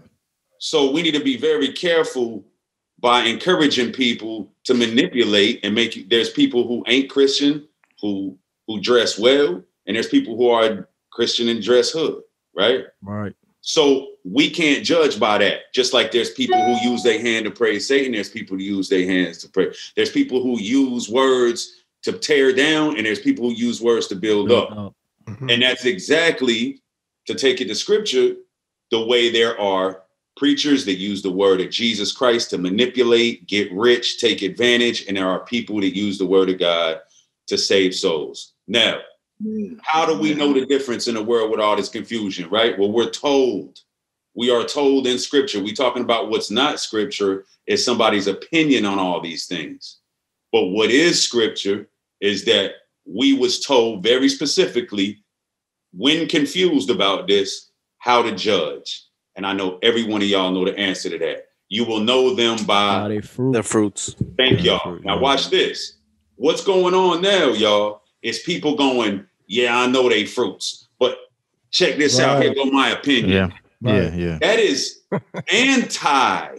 That is complete heresy. That's not Christian. That's right. That's blasphemy level.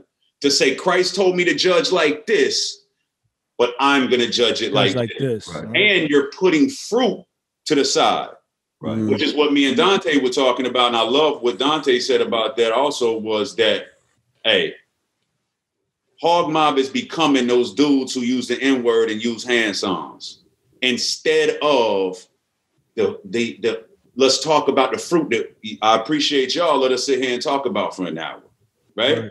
There is hours of fruit to talk about in this ministry. It can't be, I know they got fruit, but I've literally heard that. I've literally heard, I know, but that's blasphemy, y'all. And nobody has the right to judge any other way than we are told scriptural, and that's pretty much just point blank, period. We're told to judge by fruit. If you judge it by anything else, you wrong. Man, and I love that y'all come here and address it on here. Yeah, straight up. Man, we appreciate y'all having us for real, because thank you.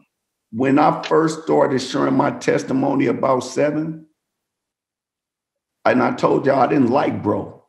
I didn't care for him because I judged him for using the N-word. And then I go on tour with this dude, and I watch this dude with Sevin has real fame. Don't get it twisted. Like I hear what CHH talk about him, but Sevin has songs with Snoop. He's already did these things, right? I go on tour with this dude, and I watch this dude humble himself to do ministry with a karaoke machine.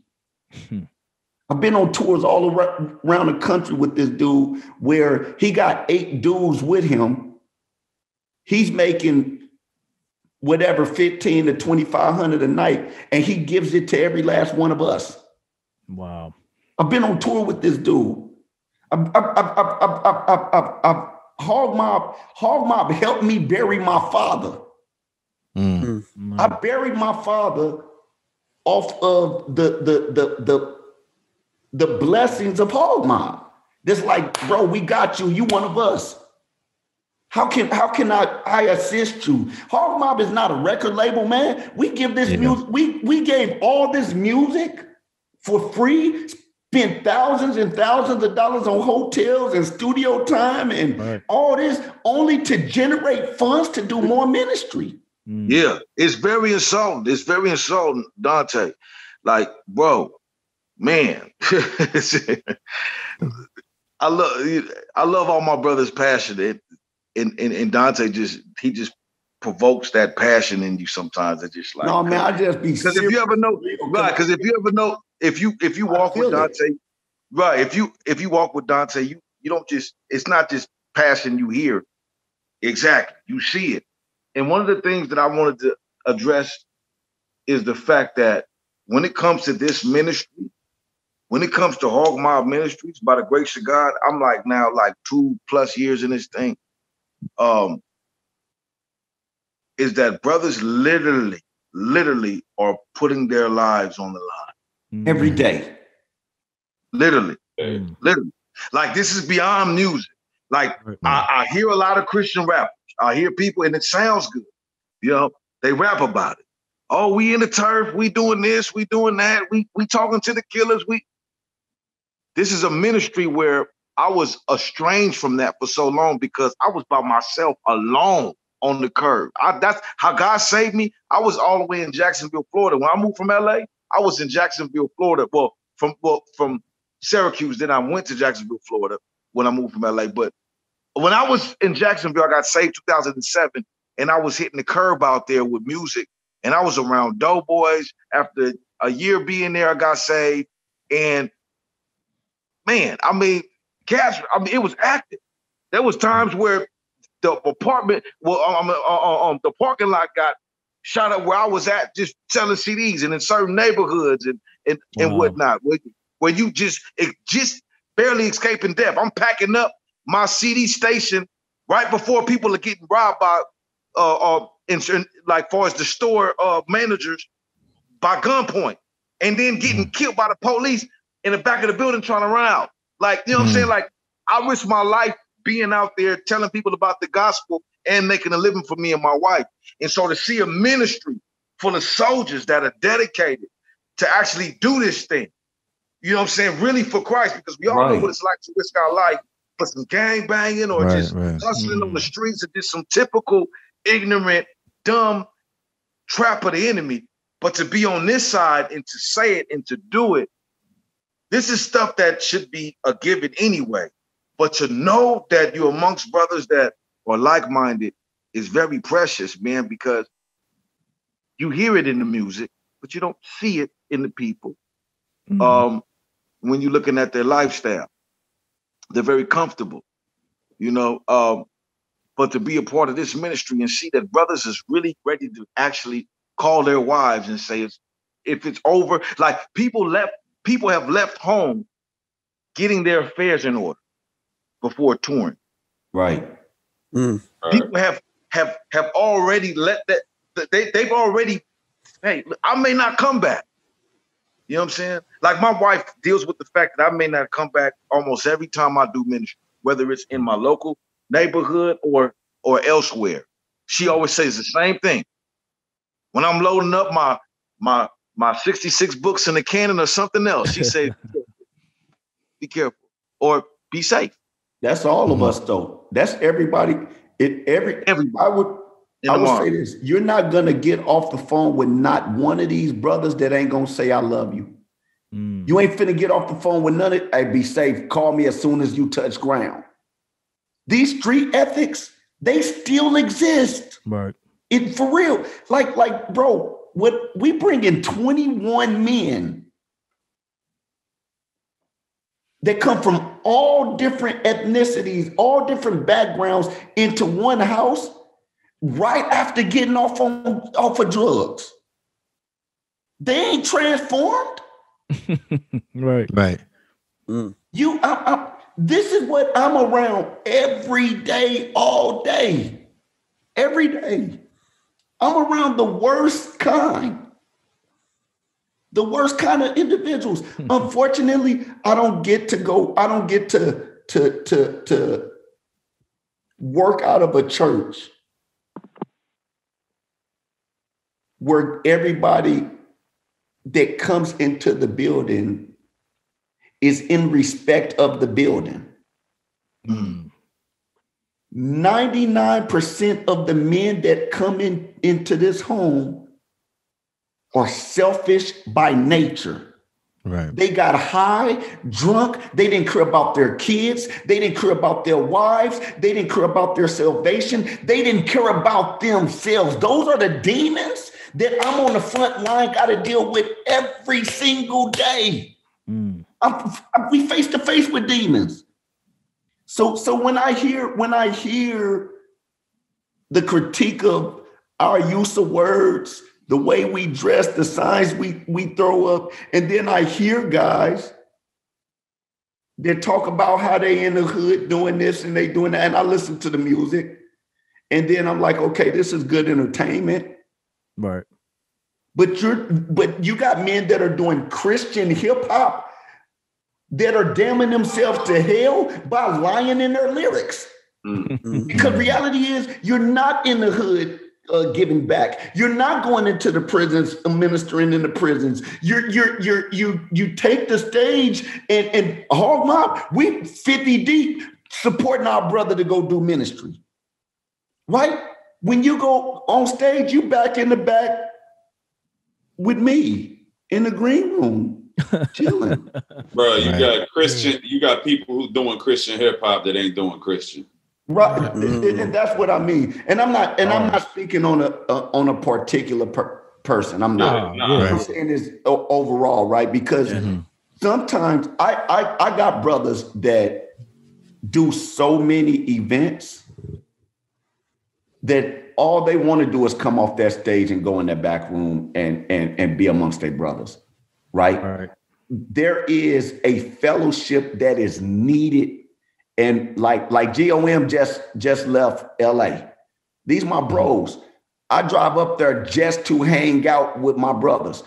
They were doing a virtual set. So, I mean, it wasn't like they had an audience, right?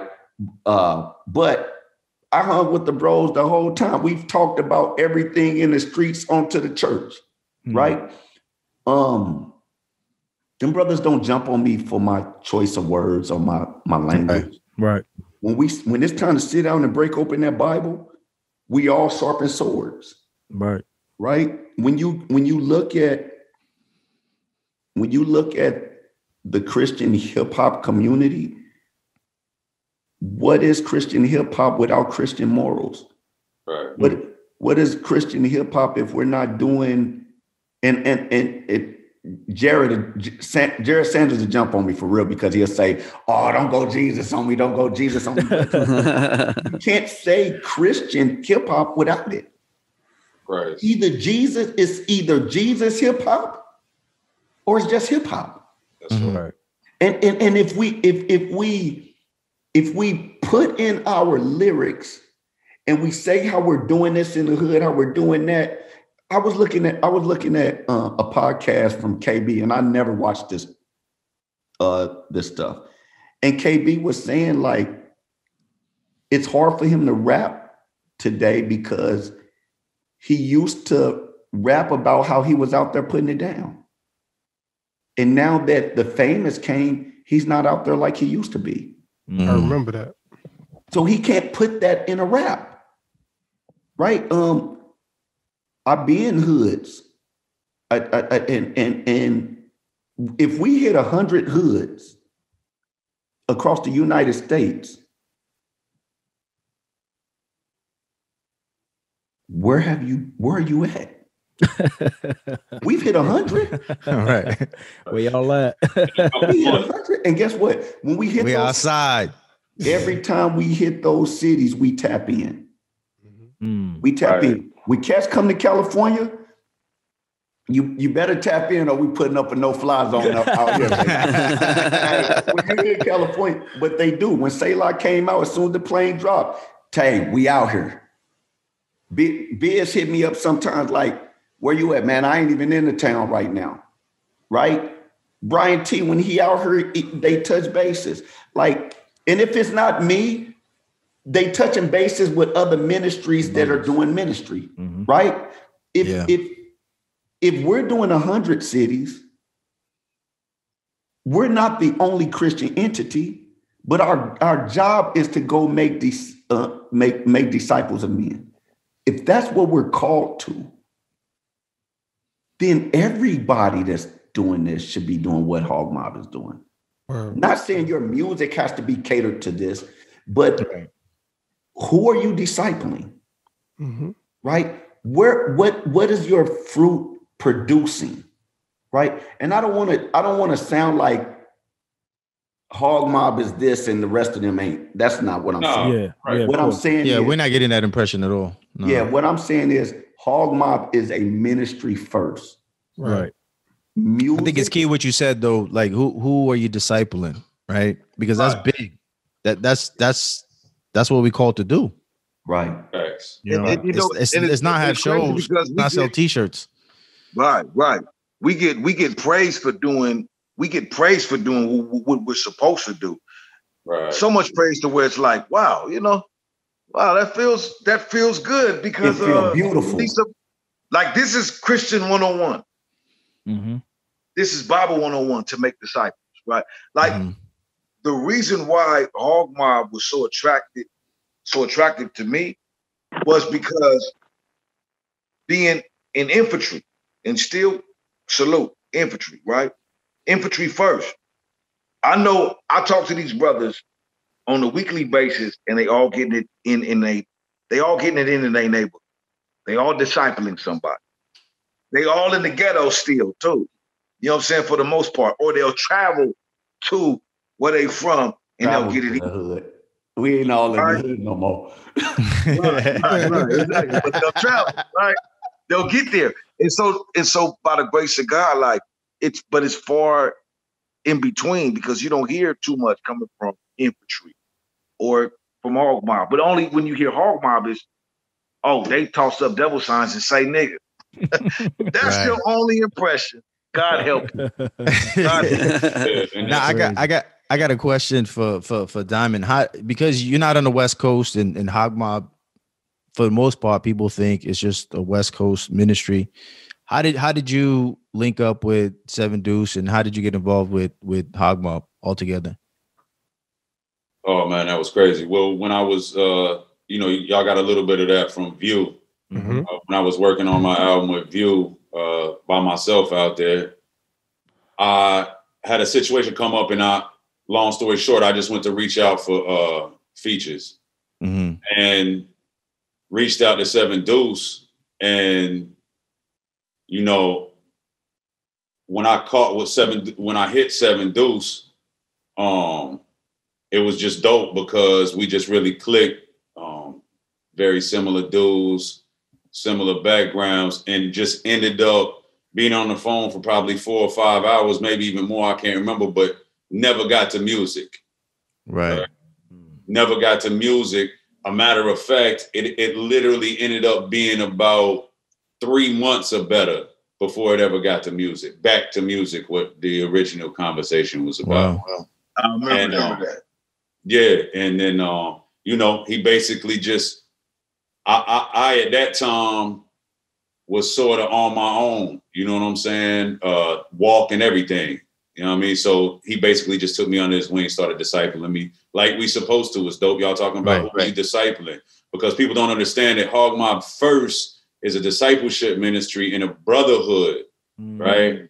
Of whole accountability system of holding brothers accountable, right? And doing what we are supposed to do. Because it's funny why everybody's pointing their fingers at us. You don't see us pointing our fingers at nobody, man. Right. True And what we are doing is holding each other accountable and making sure that we doing what we supposed to be doing. So basically, I was discipled by Deuce. Me and him, that's my brother. Shout out Deuce.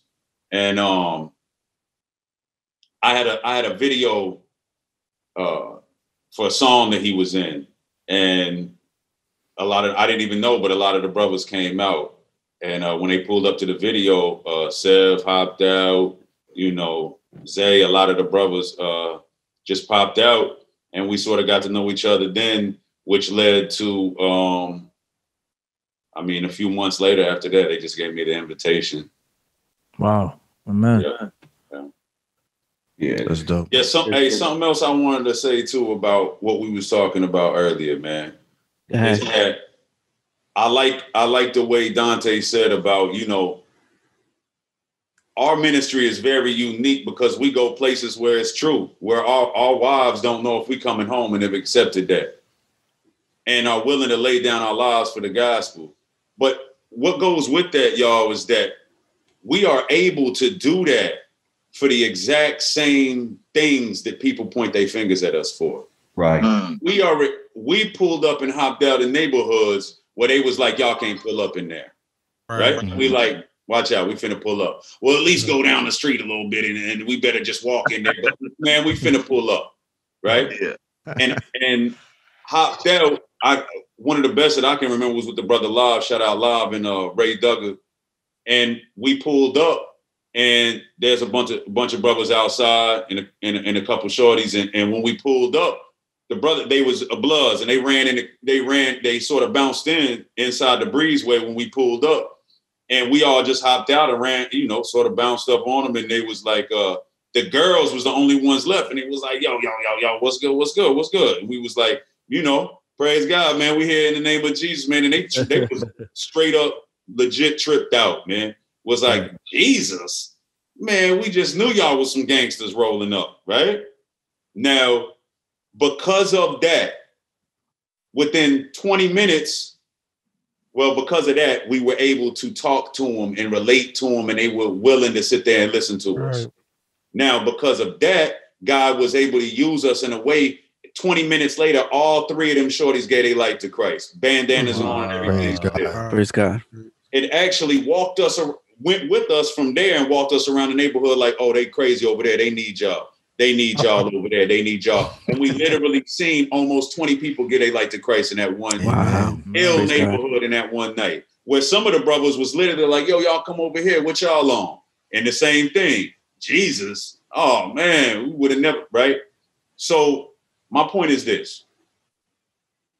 If somebody goes up to somebody and dress like a way you don't like, use words you don't like, and use their hands like you don't like, but walk up to a man and share the gospel and the Lord used that to bring that man to him, how crazy do the person who look going, yeah, they might have got saved, but hey, back to the way you was talking to him. No. Right.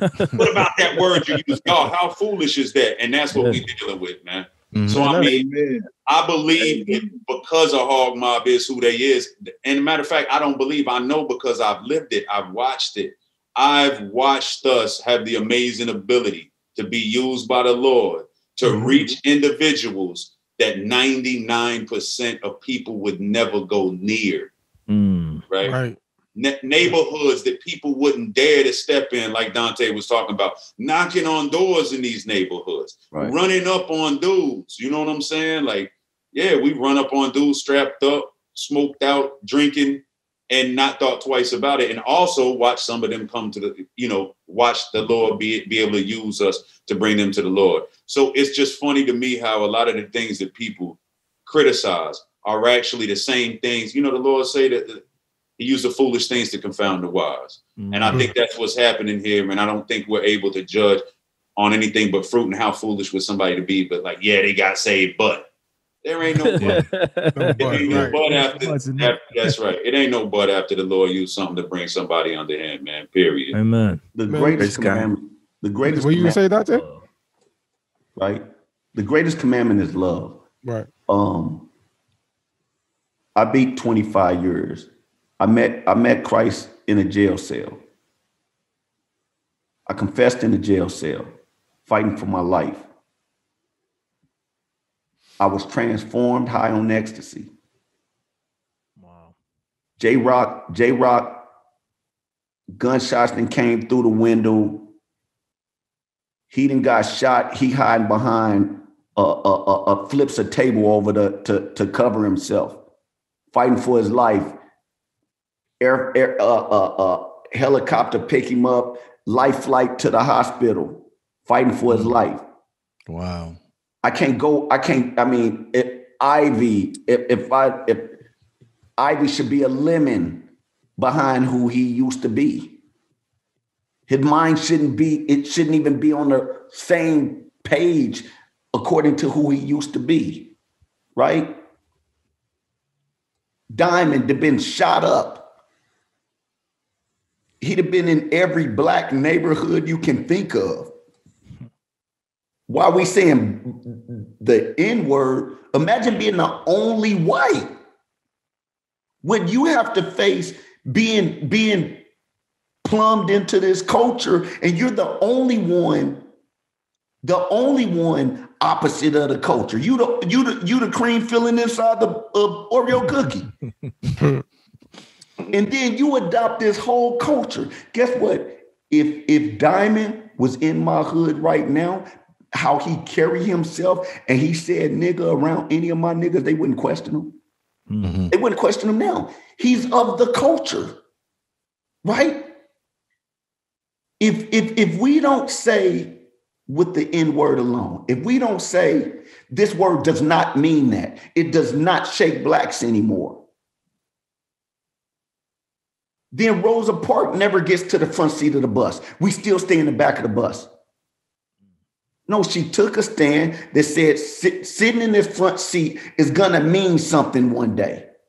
If we take a word and use it as a word of endurement and move that word from the back seat to the front seat of the bus, it has an opportunity to change the world. The use of that one word can really be used to break racism. If everybody remove the derogatory meaning and give words life instead of giving them darkness.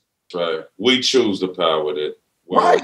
And with me, what I was saying is about love being the greatest commandment, right? All these brothers come from the worst. Unfortunately, their testimonies are not fluffy. God didn't save them. He didn't save them to change up and become something else. He just wanted to cleanse the interior. Yeah. Right. And give him a place of shelter to dwell within. So now you have a Christ that dwells on the inside and spews things out on the outside. Only God could take a word that had a derogatory meaning and bring it to you and use it as life. Yeah. So when I say to J-Rock, I love you, my nigga, it's done with endurement. It's not used to slaughter or in a derogatory term. Right. Like it's not.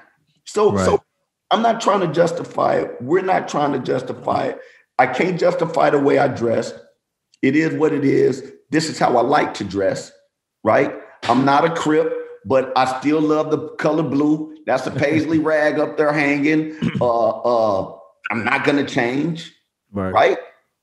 You don't see me wear a lot of red because I don't like red, right? I love blue. Yeah. I am not a Crip. I will never bang Crip a day again in my life. Man. It is demonic, but I want to see every Crip saved. I want to see every blood saved. Amen. And I'm not going to stop until it's accomplished. And what I see from a place of ministry, Hog Mob is a home where you can find true fellowship, find true accountability. That same conversation that you used to have in the living room with your homies. Hey, bro, I'm finna go get this chick. I'm finna go smash this chick. Over here, no, bro, that's not the thing to do, bro. You're going to get corrected. Mm-hmm. In an effort that you may take this wisdom and apply it in your fight against your flesh. Right. That's what Hog Mob is. We hold each other to accountability. We operate with a ton of love. And I thank God for it because Jesus operates in love. Sevin operates with a ton of love. I operate with a ton of love. And as you see throughout the ministry, it sprinkles around the brother. If y'all was to hang out with us, y'all wouldn't want to go home. I'm telling you, bro. No different than we've been on the pod and we don't want to get off. It's the longest joint. We broke records today. We broke records. My time. Yeah. And but this is what fellowship is with us. Yeah. Yeah. So I was going. Go ahead, DONTAE. Finish. So when you fellowship with us and you meet brothers like MC. Actually, next week, I think we dropping a song with MC on it. Me, myself, Diamond, MC, and Ivy, right? And MC was doing 25. Actually, MC was doing life. Yeah. He was doing life in prison. God gave him a second opportunity at life. He came home. He do ministry with me full time. He's from Hog Mob.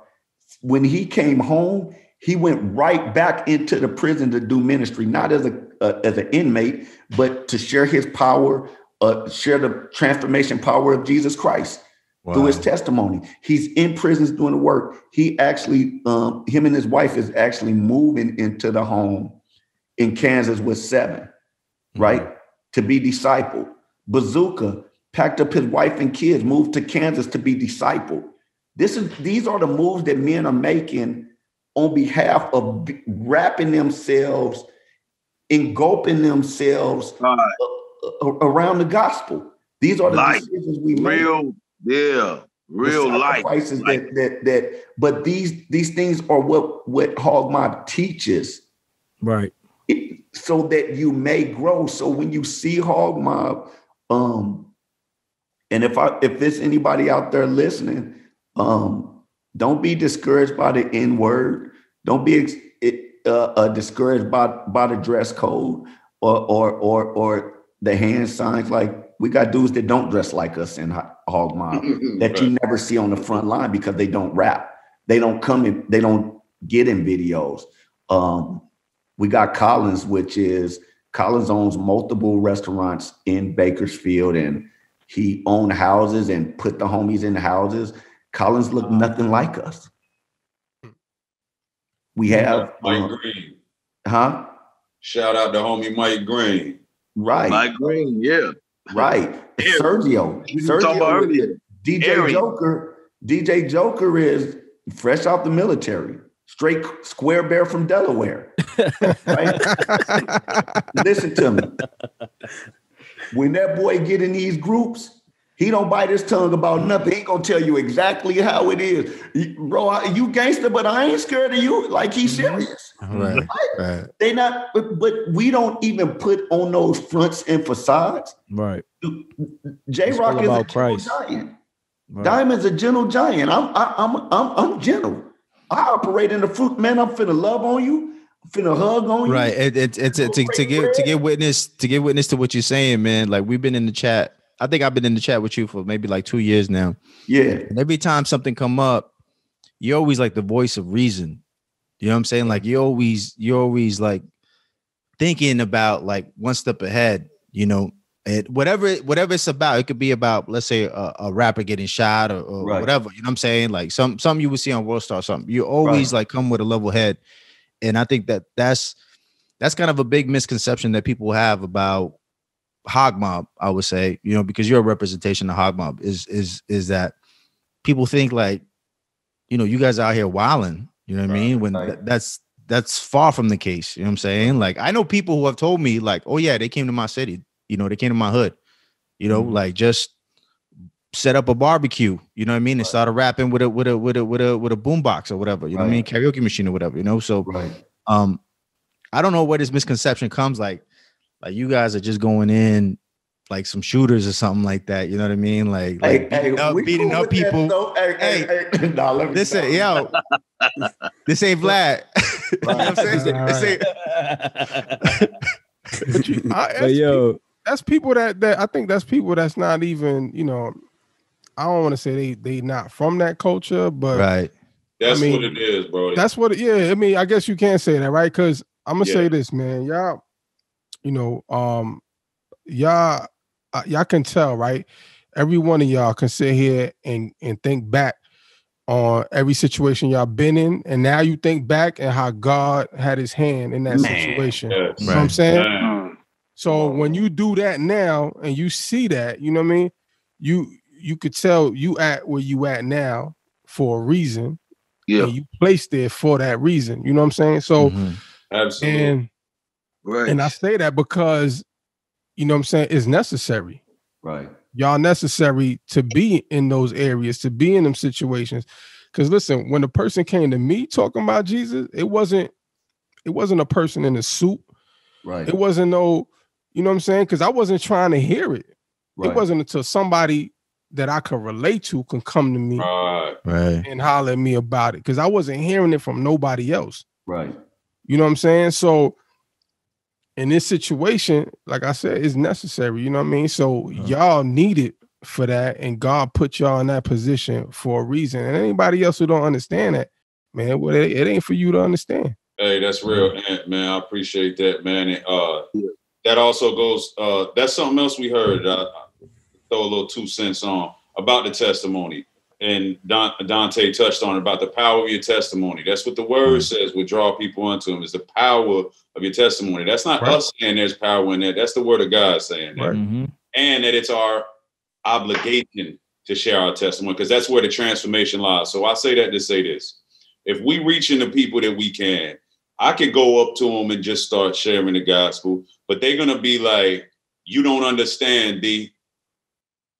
You wasn't in this life, right? Or, right, I've done this. There's no turning back for me. God don't want me. I'm definitely going to hell. Well, there is power in going, doggy, I did worse than that. Right. And look where I'm at. Not only can you be saved, but he can use you for a purpose in his kingdom.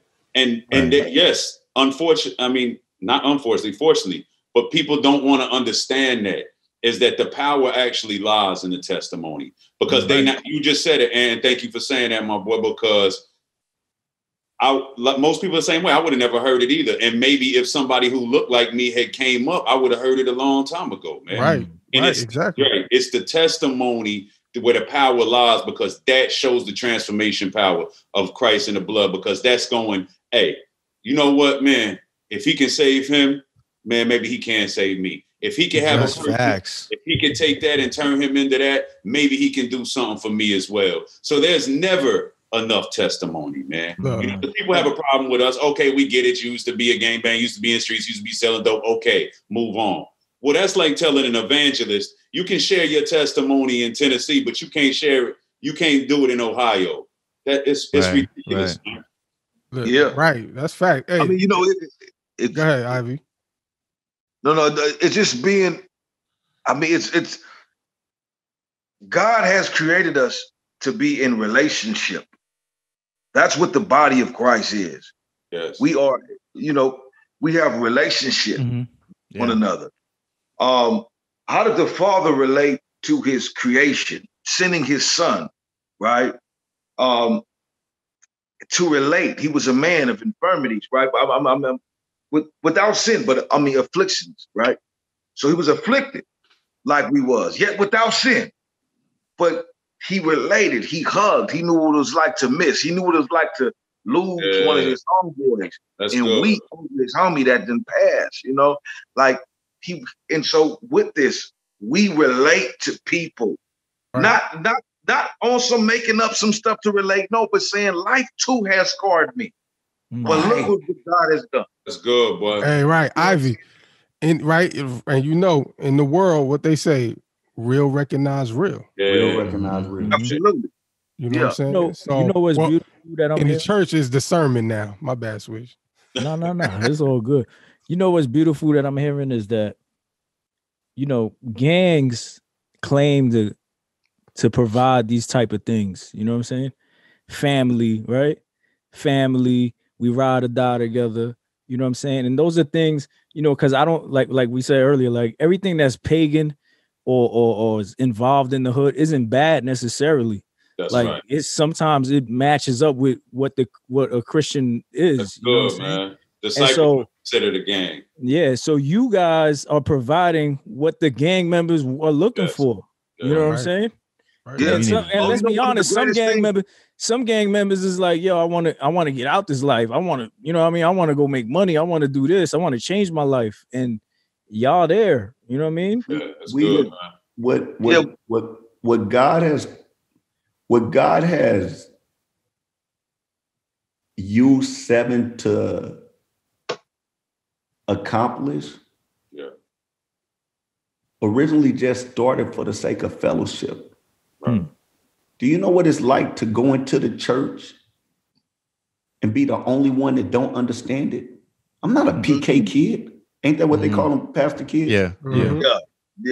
I can't sing. I didn't have a choir group to hang with. The youngsters my age, I had to hang with old heads in the church.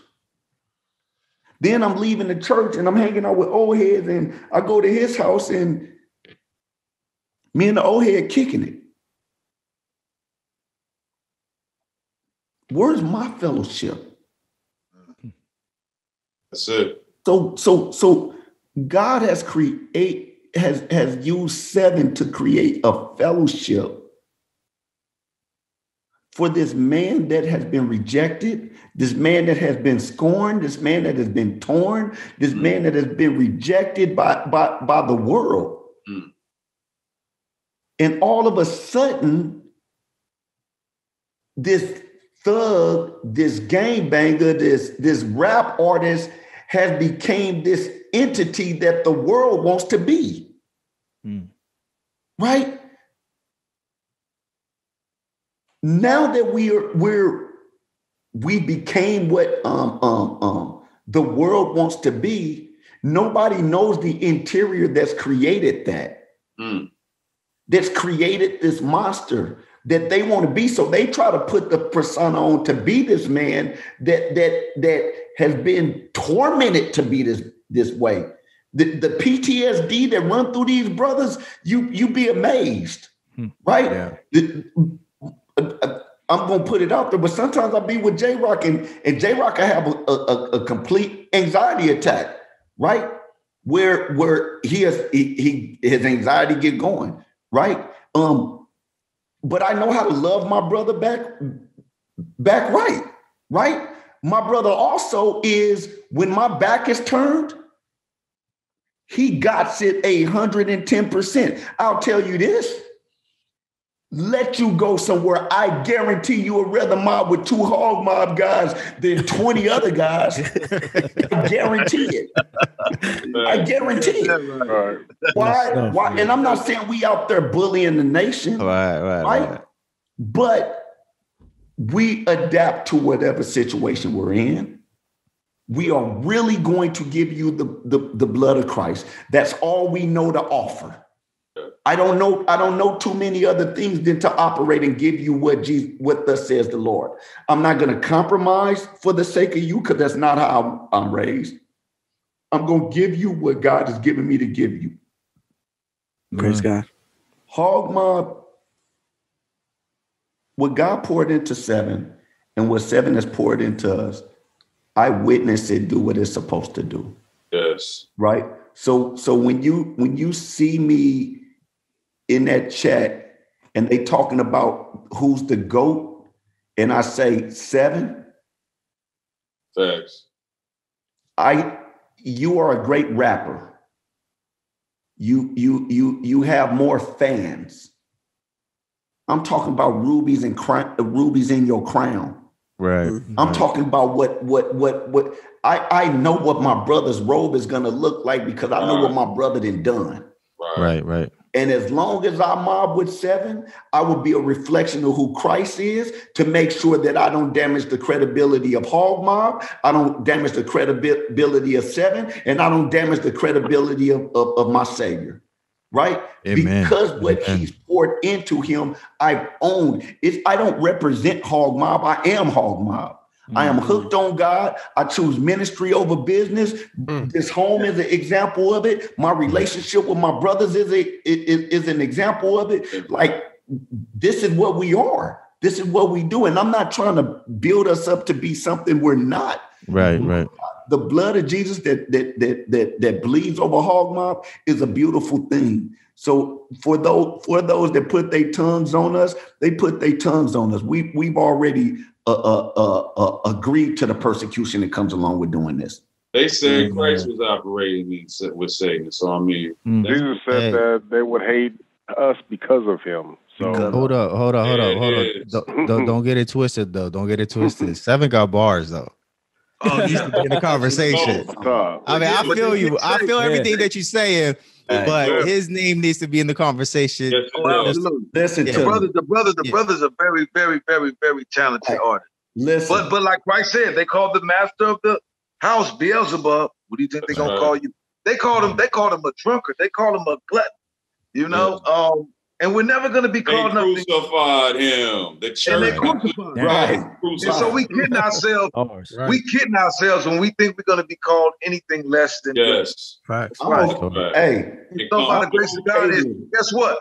Heroes always get their proper due or their praise later. Like, we get slain 20 years from now.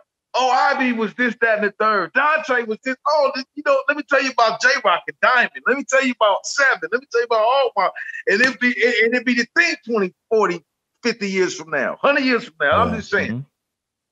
But in the day that we live in, operating as those that are okay with being called names and being different and being convicted with the power of the Holy Spirit to live out what thus saith the Lord.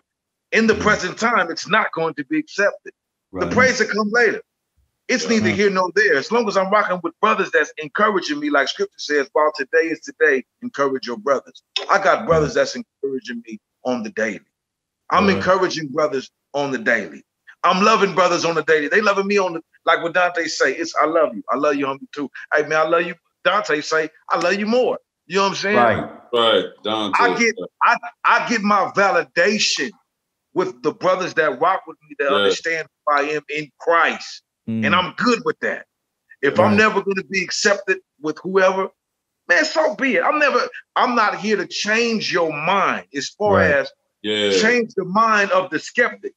But I am called, by the grace of God, I am called to call those to change their mind, which is repentance, to believe in the gospel of Jesus Christ. Change your mind in that sense. Amen.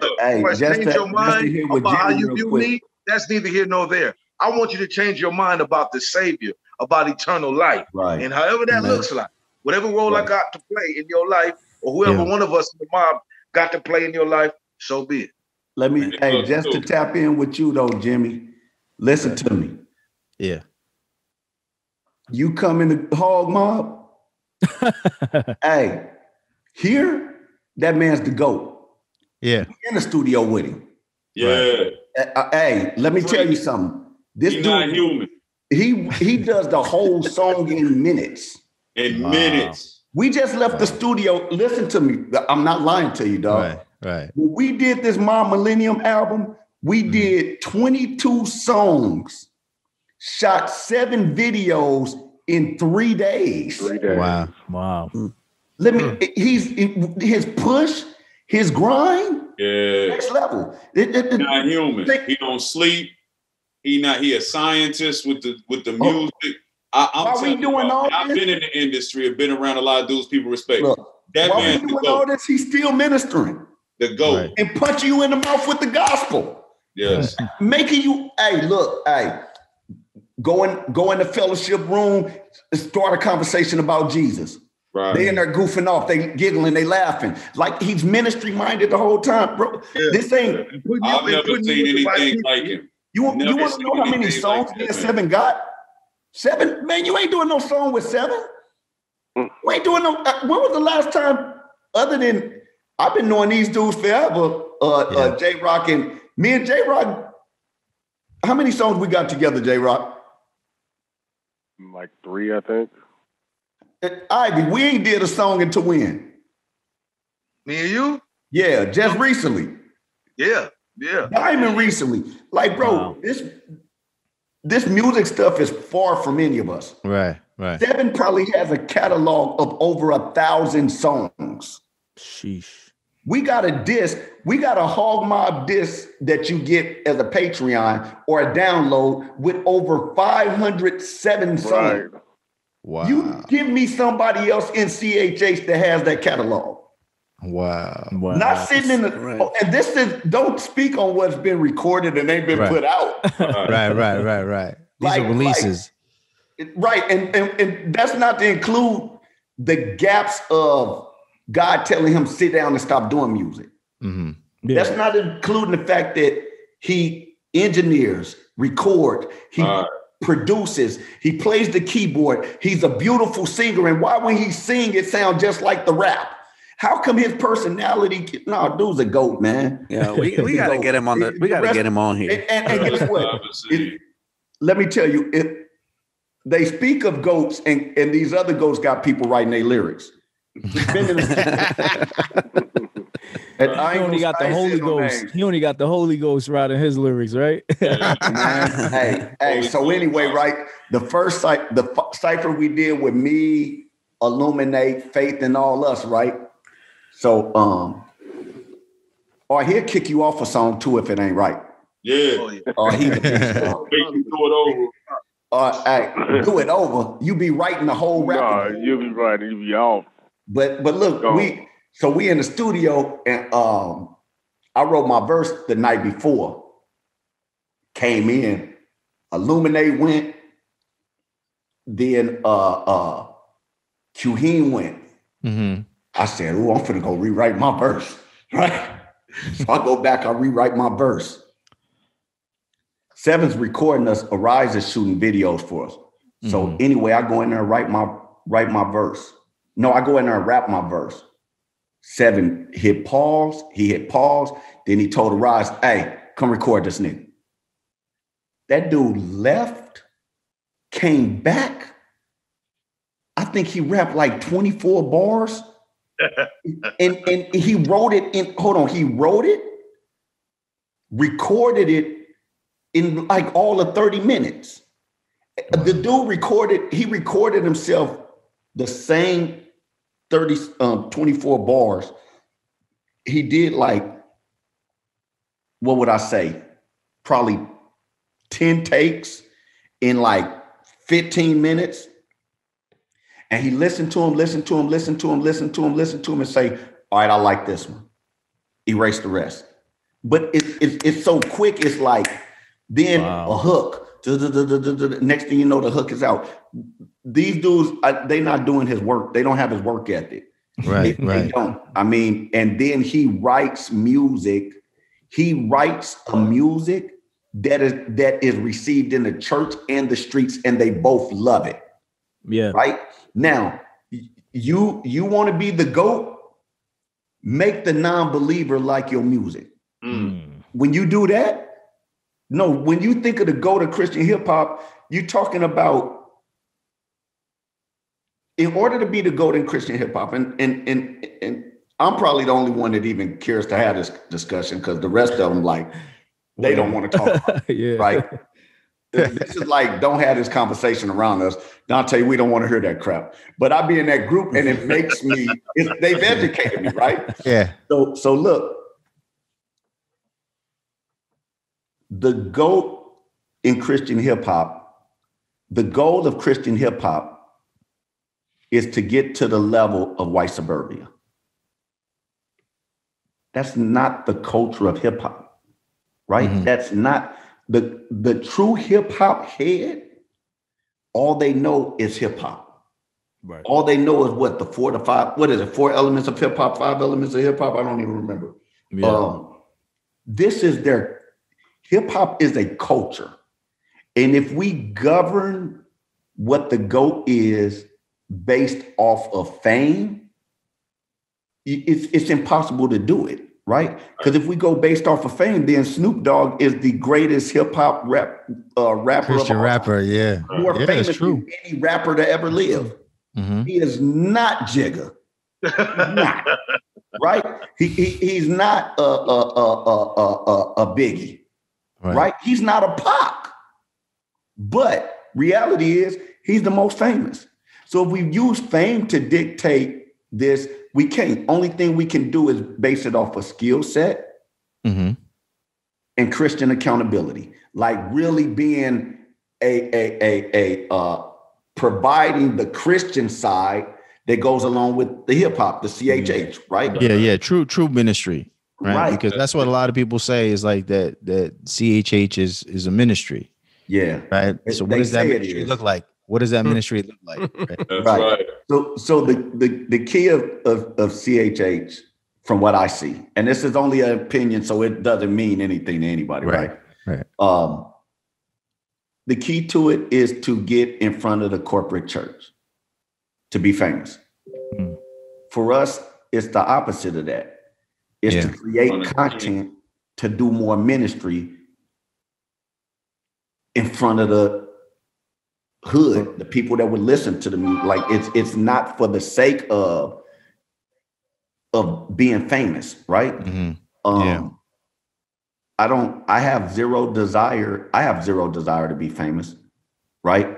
And to be honest, I've been through, right now I'm on my 3rd phase of music. I've been on my phase of making music for myself. I've wrote the music for the fans. And today I write for the hip hop heads to stop saying that the West Coast don't have bars. Hogmob rappers can't rap. Sevin the only one in Hogmob that can rap. That's the whole purpose of this Hog Millennium thing, is that Sevin could step down and other men can walk, stand up, rise up, and carry the platform without Sevin being the face, right? So like for me and dudes like Diamond and Ivy and J-Rock, like he gave us the platform. Now put your pen to use. Let's do the music, because we're known for the music, even though it's the least amount of what we do, right? But let's give them what they asking for. And I know since this thing has dropped, since we've been dropping songs, we haven't dropped a weak one yet.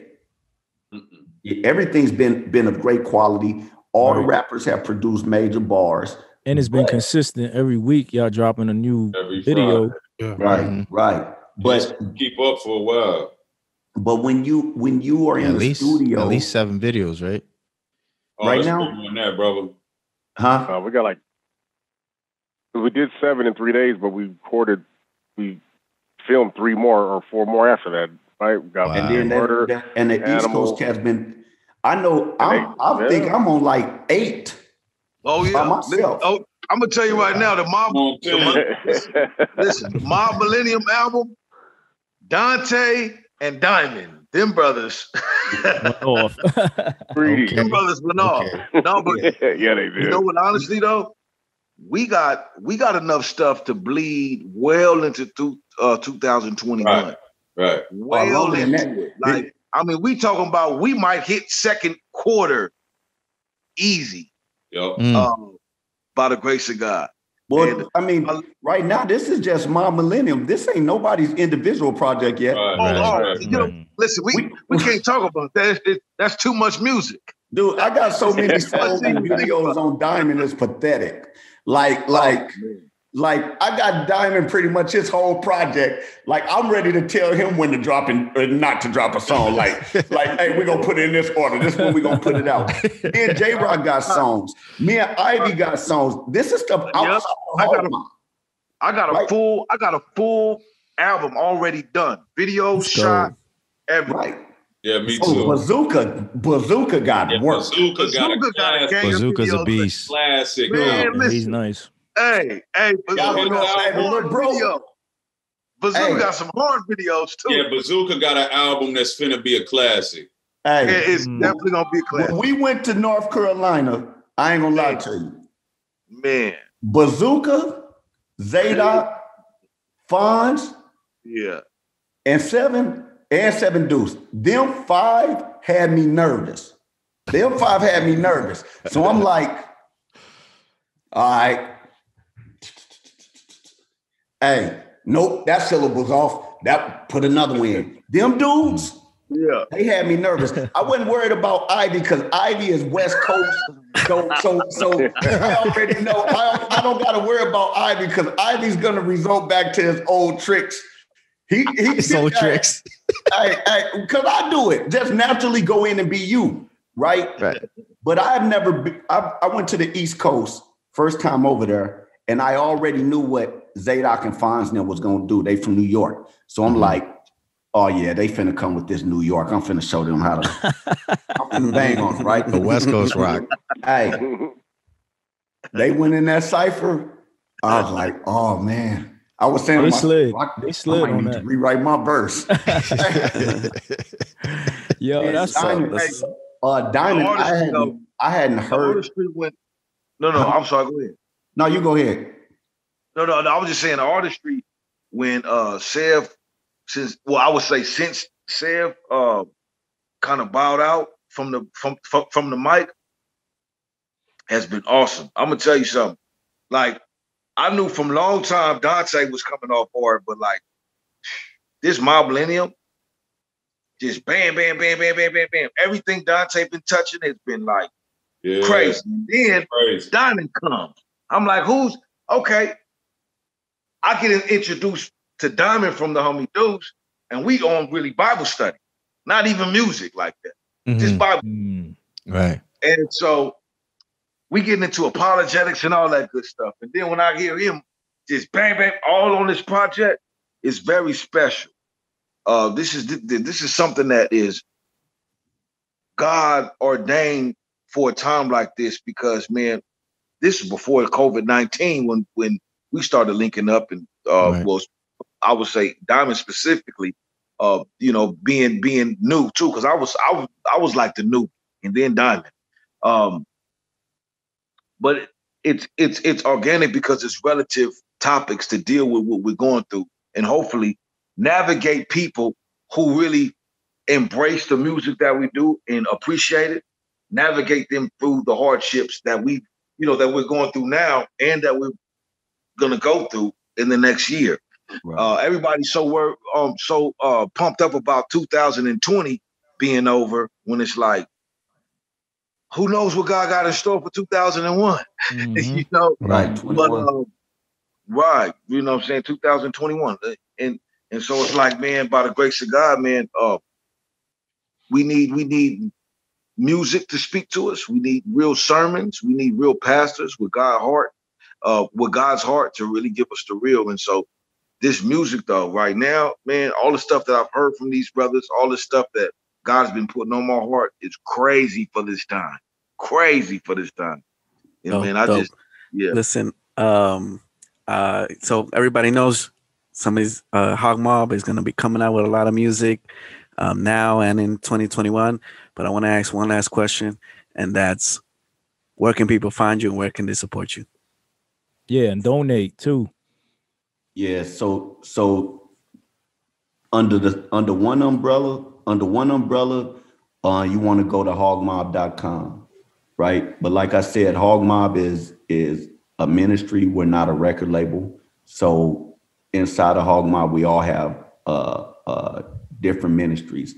In regards to my music, I really can care less about the music. If you're gonna pour in and sow seed, the fertile soil is in the ministry. So I would say go to project-west.org and be a blessing to the home. The music, I mean, it's out there. Go to YouTube. I'm not gonna hate on you. If you want to go to iTunes and all that, for my personal music, Hogmob music, go to the YouTube Hogmob Ministries, subscribe there. Go to hogmob.com to get merchandise, music, because all that goes to Hogmob, goes back in the ministry. My personal music, I won't really plug that. Just look up DONTAE. They'll find you. If you were to pull it off of YouTube and bootleg it, I wouldn't care, man. It don't bother me. It's the dude that says he got a rusty mag. I done put in so much work, I done put in so much work, got a musty flag, still got a 45 with a rusty mag, still hanging with the gangsters. I must be bad, but God knows what I be on, so he must be glad. Hey, that's dope. That's dope. What about the rest of you fellas? Yeah. You go find them all on Hogmob, right? Yeah. On Hogmob Ministries YouTube, but like you say, you can get it on any platform you want under Hogmob. You know what though? Hey, but for real though, and I think it's imperative though, Diamond, you and Ivy, share y'all the socials or something, stuff, so they can come to both y'all, because y'all got a lot of stuff coming, and sometimes it's just easier to get to y'all. So but also, I wanna follow up with that, man. I think it's important, even for the music, for people to support, even just to listen in these streaming platforms, because every penny counts. You know what I'm saying? And that could go back to the ministry and what you brothers are doing and record more music. Right. Because to be honest with you, like with me, when I first got saved, I couldn't relate to the church, and so I listened to a lot of CHH. One of the first groups that I heard was Cross Movement. I was watching BET smoking a blunt, and I saw Cross Movement come on. So I think music is very important. So I really would like you brothers to share like your social media, just so that people can follow you and follow the ministry, you know? Yeah, well, my social media is just IV, the letter I, the letter V, CONERLY, CONERLY. And if you put an @ in front of that, that's my Twitter, that's my Instagram. So @IV CONERLY, my Twitter, Instagram. You can follow me there. I'm always posting stuff, getting ready to come and whatnot. And also, I would say, that's the same when it comes to my artist name on Spotify, Apple Music. And you'll see me underneath a couple umbrellas. Infantry with Eshawn Burgundy and all the homies. Okay. So I've been rocking with Infantry since 2017. It got official 2018, I believe. And then Hogmob the same year, 2018. So Hogmob, Infantry, you'll see a bunch of my stuff. If you just Google me, pretty much on all the major platforms, I'm there. And I would say this. Yeah. Everything when it comes to my personal life, if you ever so happen to Google me, And you see, I got like, You see, you see, I got like, I'm just that's BC. That's BC. right. and and you see, I got something cracking like in the, in my local ministry, PayPal or something like that. If you see that information, that'll go straight to just ministry here locally. But all the other stuff, when I get my distro kid, there's a good percentages that go straight to the ministry, and then the good percentages that keep this house afloat too. But anyway, dope. Well, thank you, brothers. We really, really appreciate it. Go ahead. Diamond _hogmob, DYMOND _hogmob. That's Instagram. That's all I got right now, y'all. I ain't a social media dude, man. So y'all gonna have to catch me there, man. Dope. DYMOND _hogmob. That's the best place to find me, man. Oh, and check out what's coming out, man. Shameless plug. Me and the homie DONTAE, man. Go. Yeah. Friday, right? Friday. Yeah, Friday. Next Friday Murder. is Animal. Yeah. Dope. We on it. How about you, J-Rock? Oh man, I'm just here so I don't get fined. You know what I mean? that's pretty much it. You see, I ain't said nothing all night, Right. but I'm just here so I don't get fined, man. That's all. But I do have a Facebook. You just search J-Rock Westsiders Hog Mob and you'll find me. For the most part, if anything is going to come from any type of blessing or sowing your seed, you can go to giving at projectwest.org, and that'll help out with the house a lot. Or like DONTAE said, go to Hog Mob Ministries YouTube channel, subscribe. You can watch everything there. You know what I mean? Other than that, I'm on the hush, man, unless I have to speak. I don't want to get see, that's when you was in the streets and you probably was still really, really with the business. You got to watch dudes like J-Rock. Yeah, right. You got to watch them. See in the cut. Oh, I got him, Tay. Don't even worry about it. He in my scope. He's a sniper. Yeah, he's a sniper. Yo, I need one of them saved but not soft tees. Yo, that's hard. I got you, bro. We got you. Yep. Just hit me with your address and I'll get you plugged. Save Not Soft. A lot of people, I know we finna get ready to go, but a lot of people look at Save Not Soft like we saying we saved and we tough. That's not what Save Not Soft mean. What Save Not Soft mean is like we save, but when you see us worshiping God, when you see us crying out, when you see us loving on one another, that's not because we soft. You know what I mean? We not soft. We not too soft to not do those things. You know what I mean? We're still men, but we cry, we hug, we love on one another, dog. Like Save Not Soft. When you see those things, like don't think of it as being soft. This is what real men look like. You know what I mean? Like they say, real men don't cry. That's a lie. Yeah. I mean, so that's the meaning of Save Not Soft.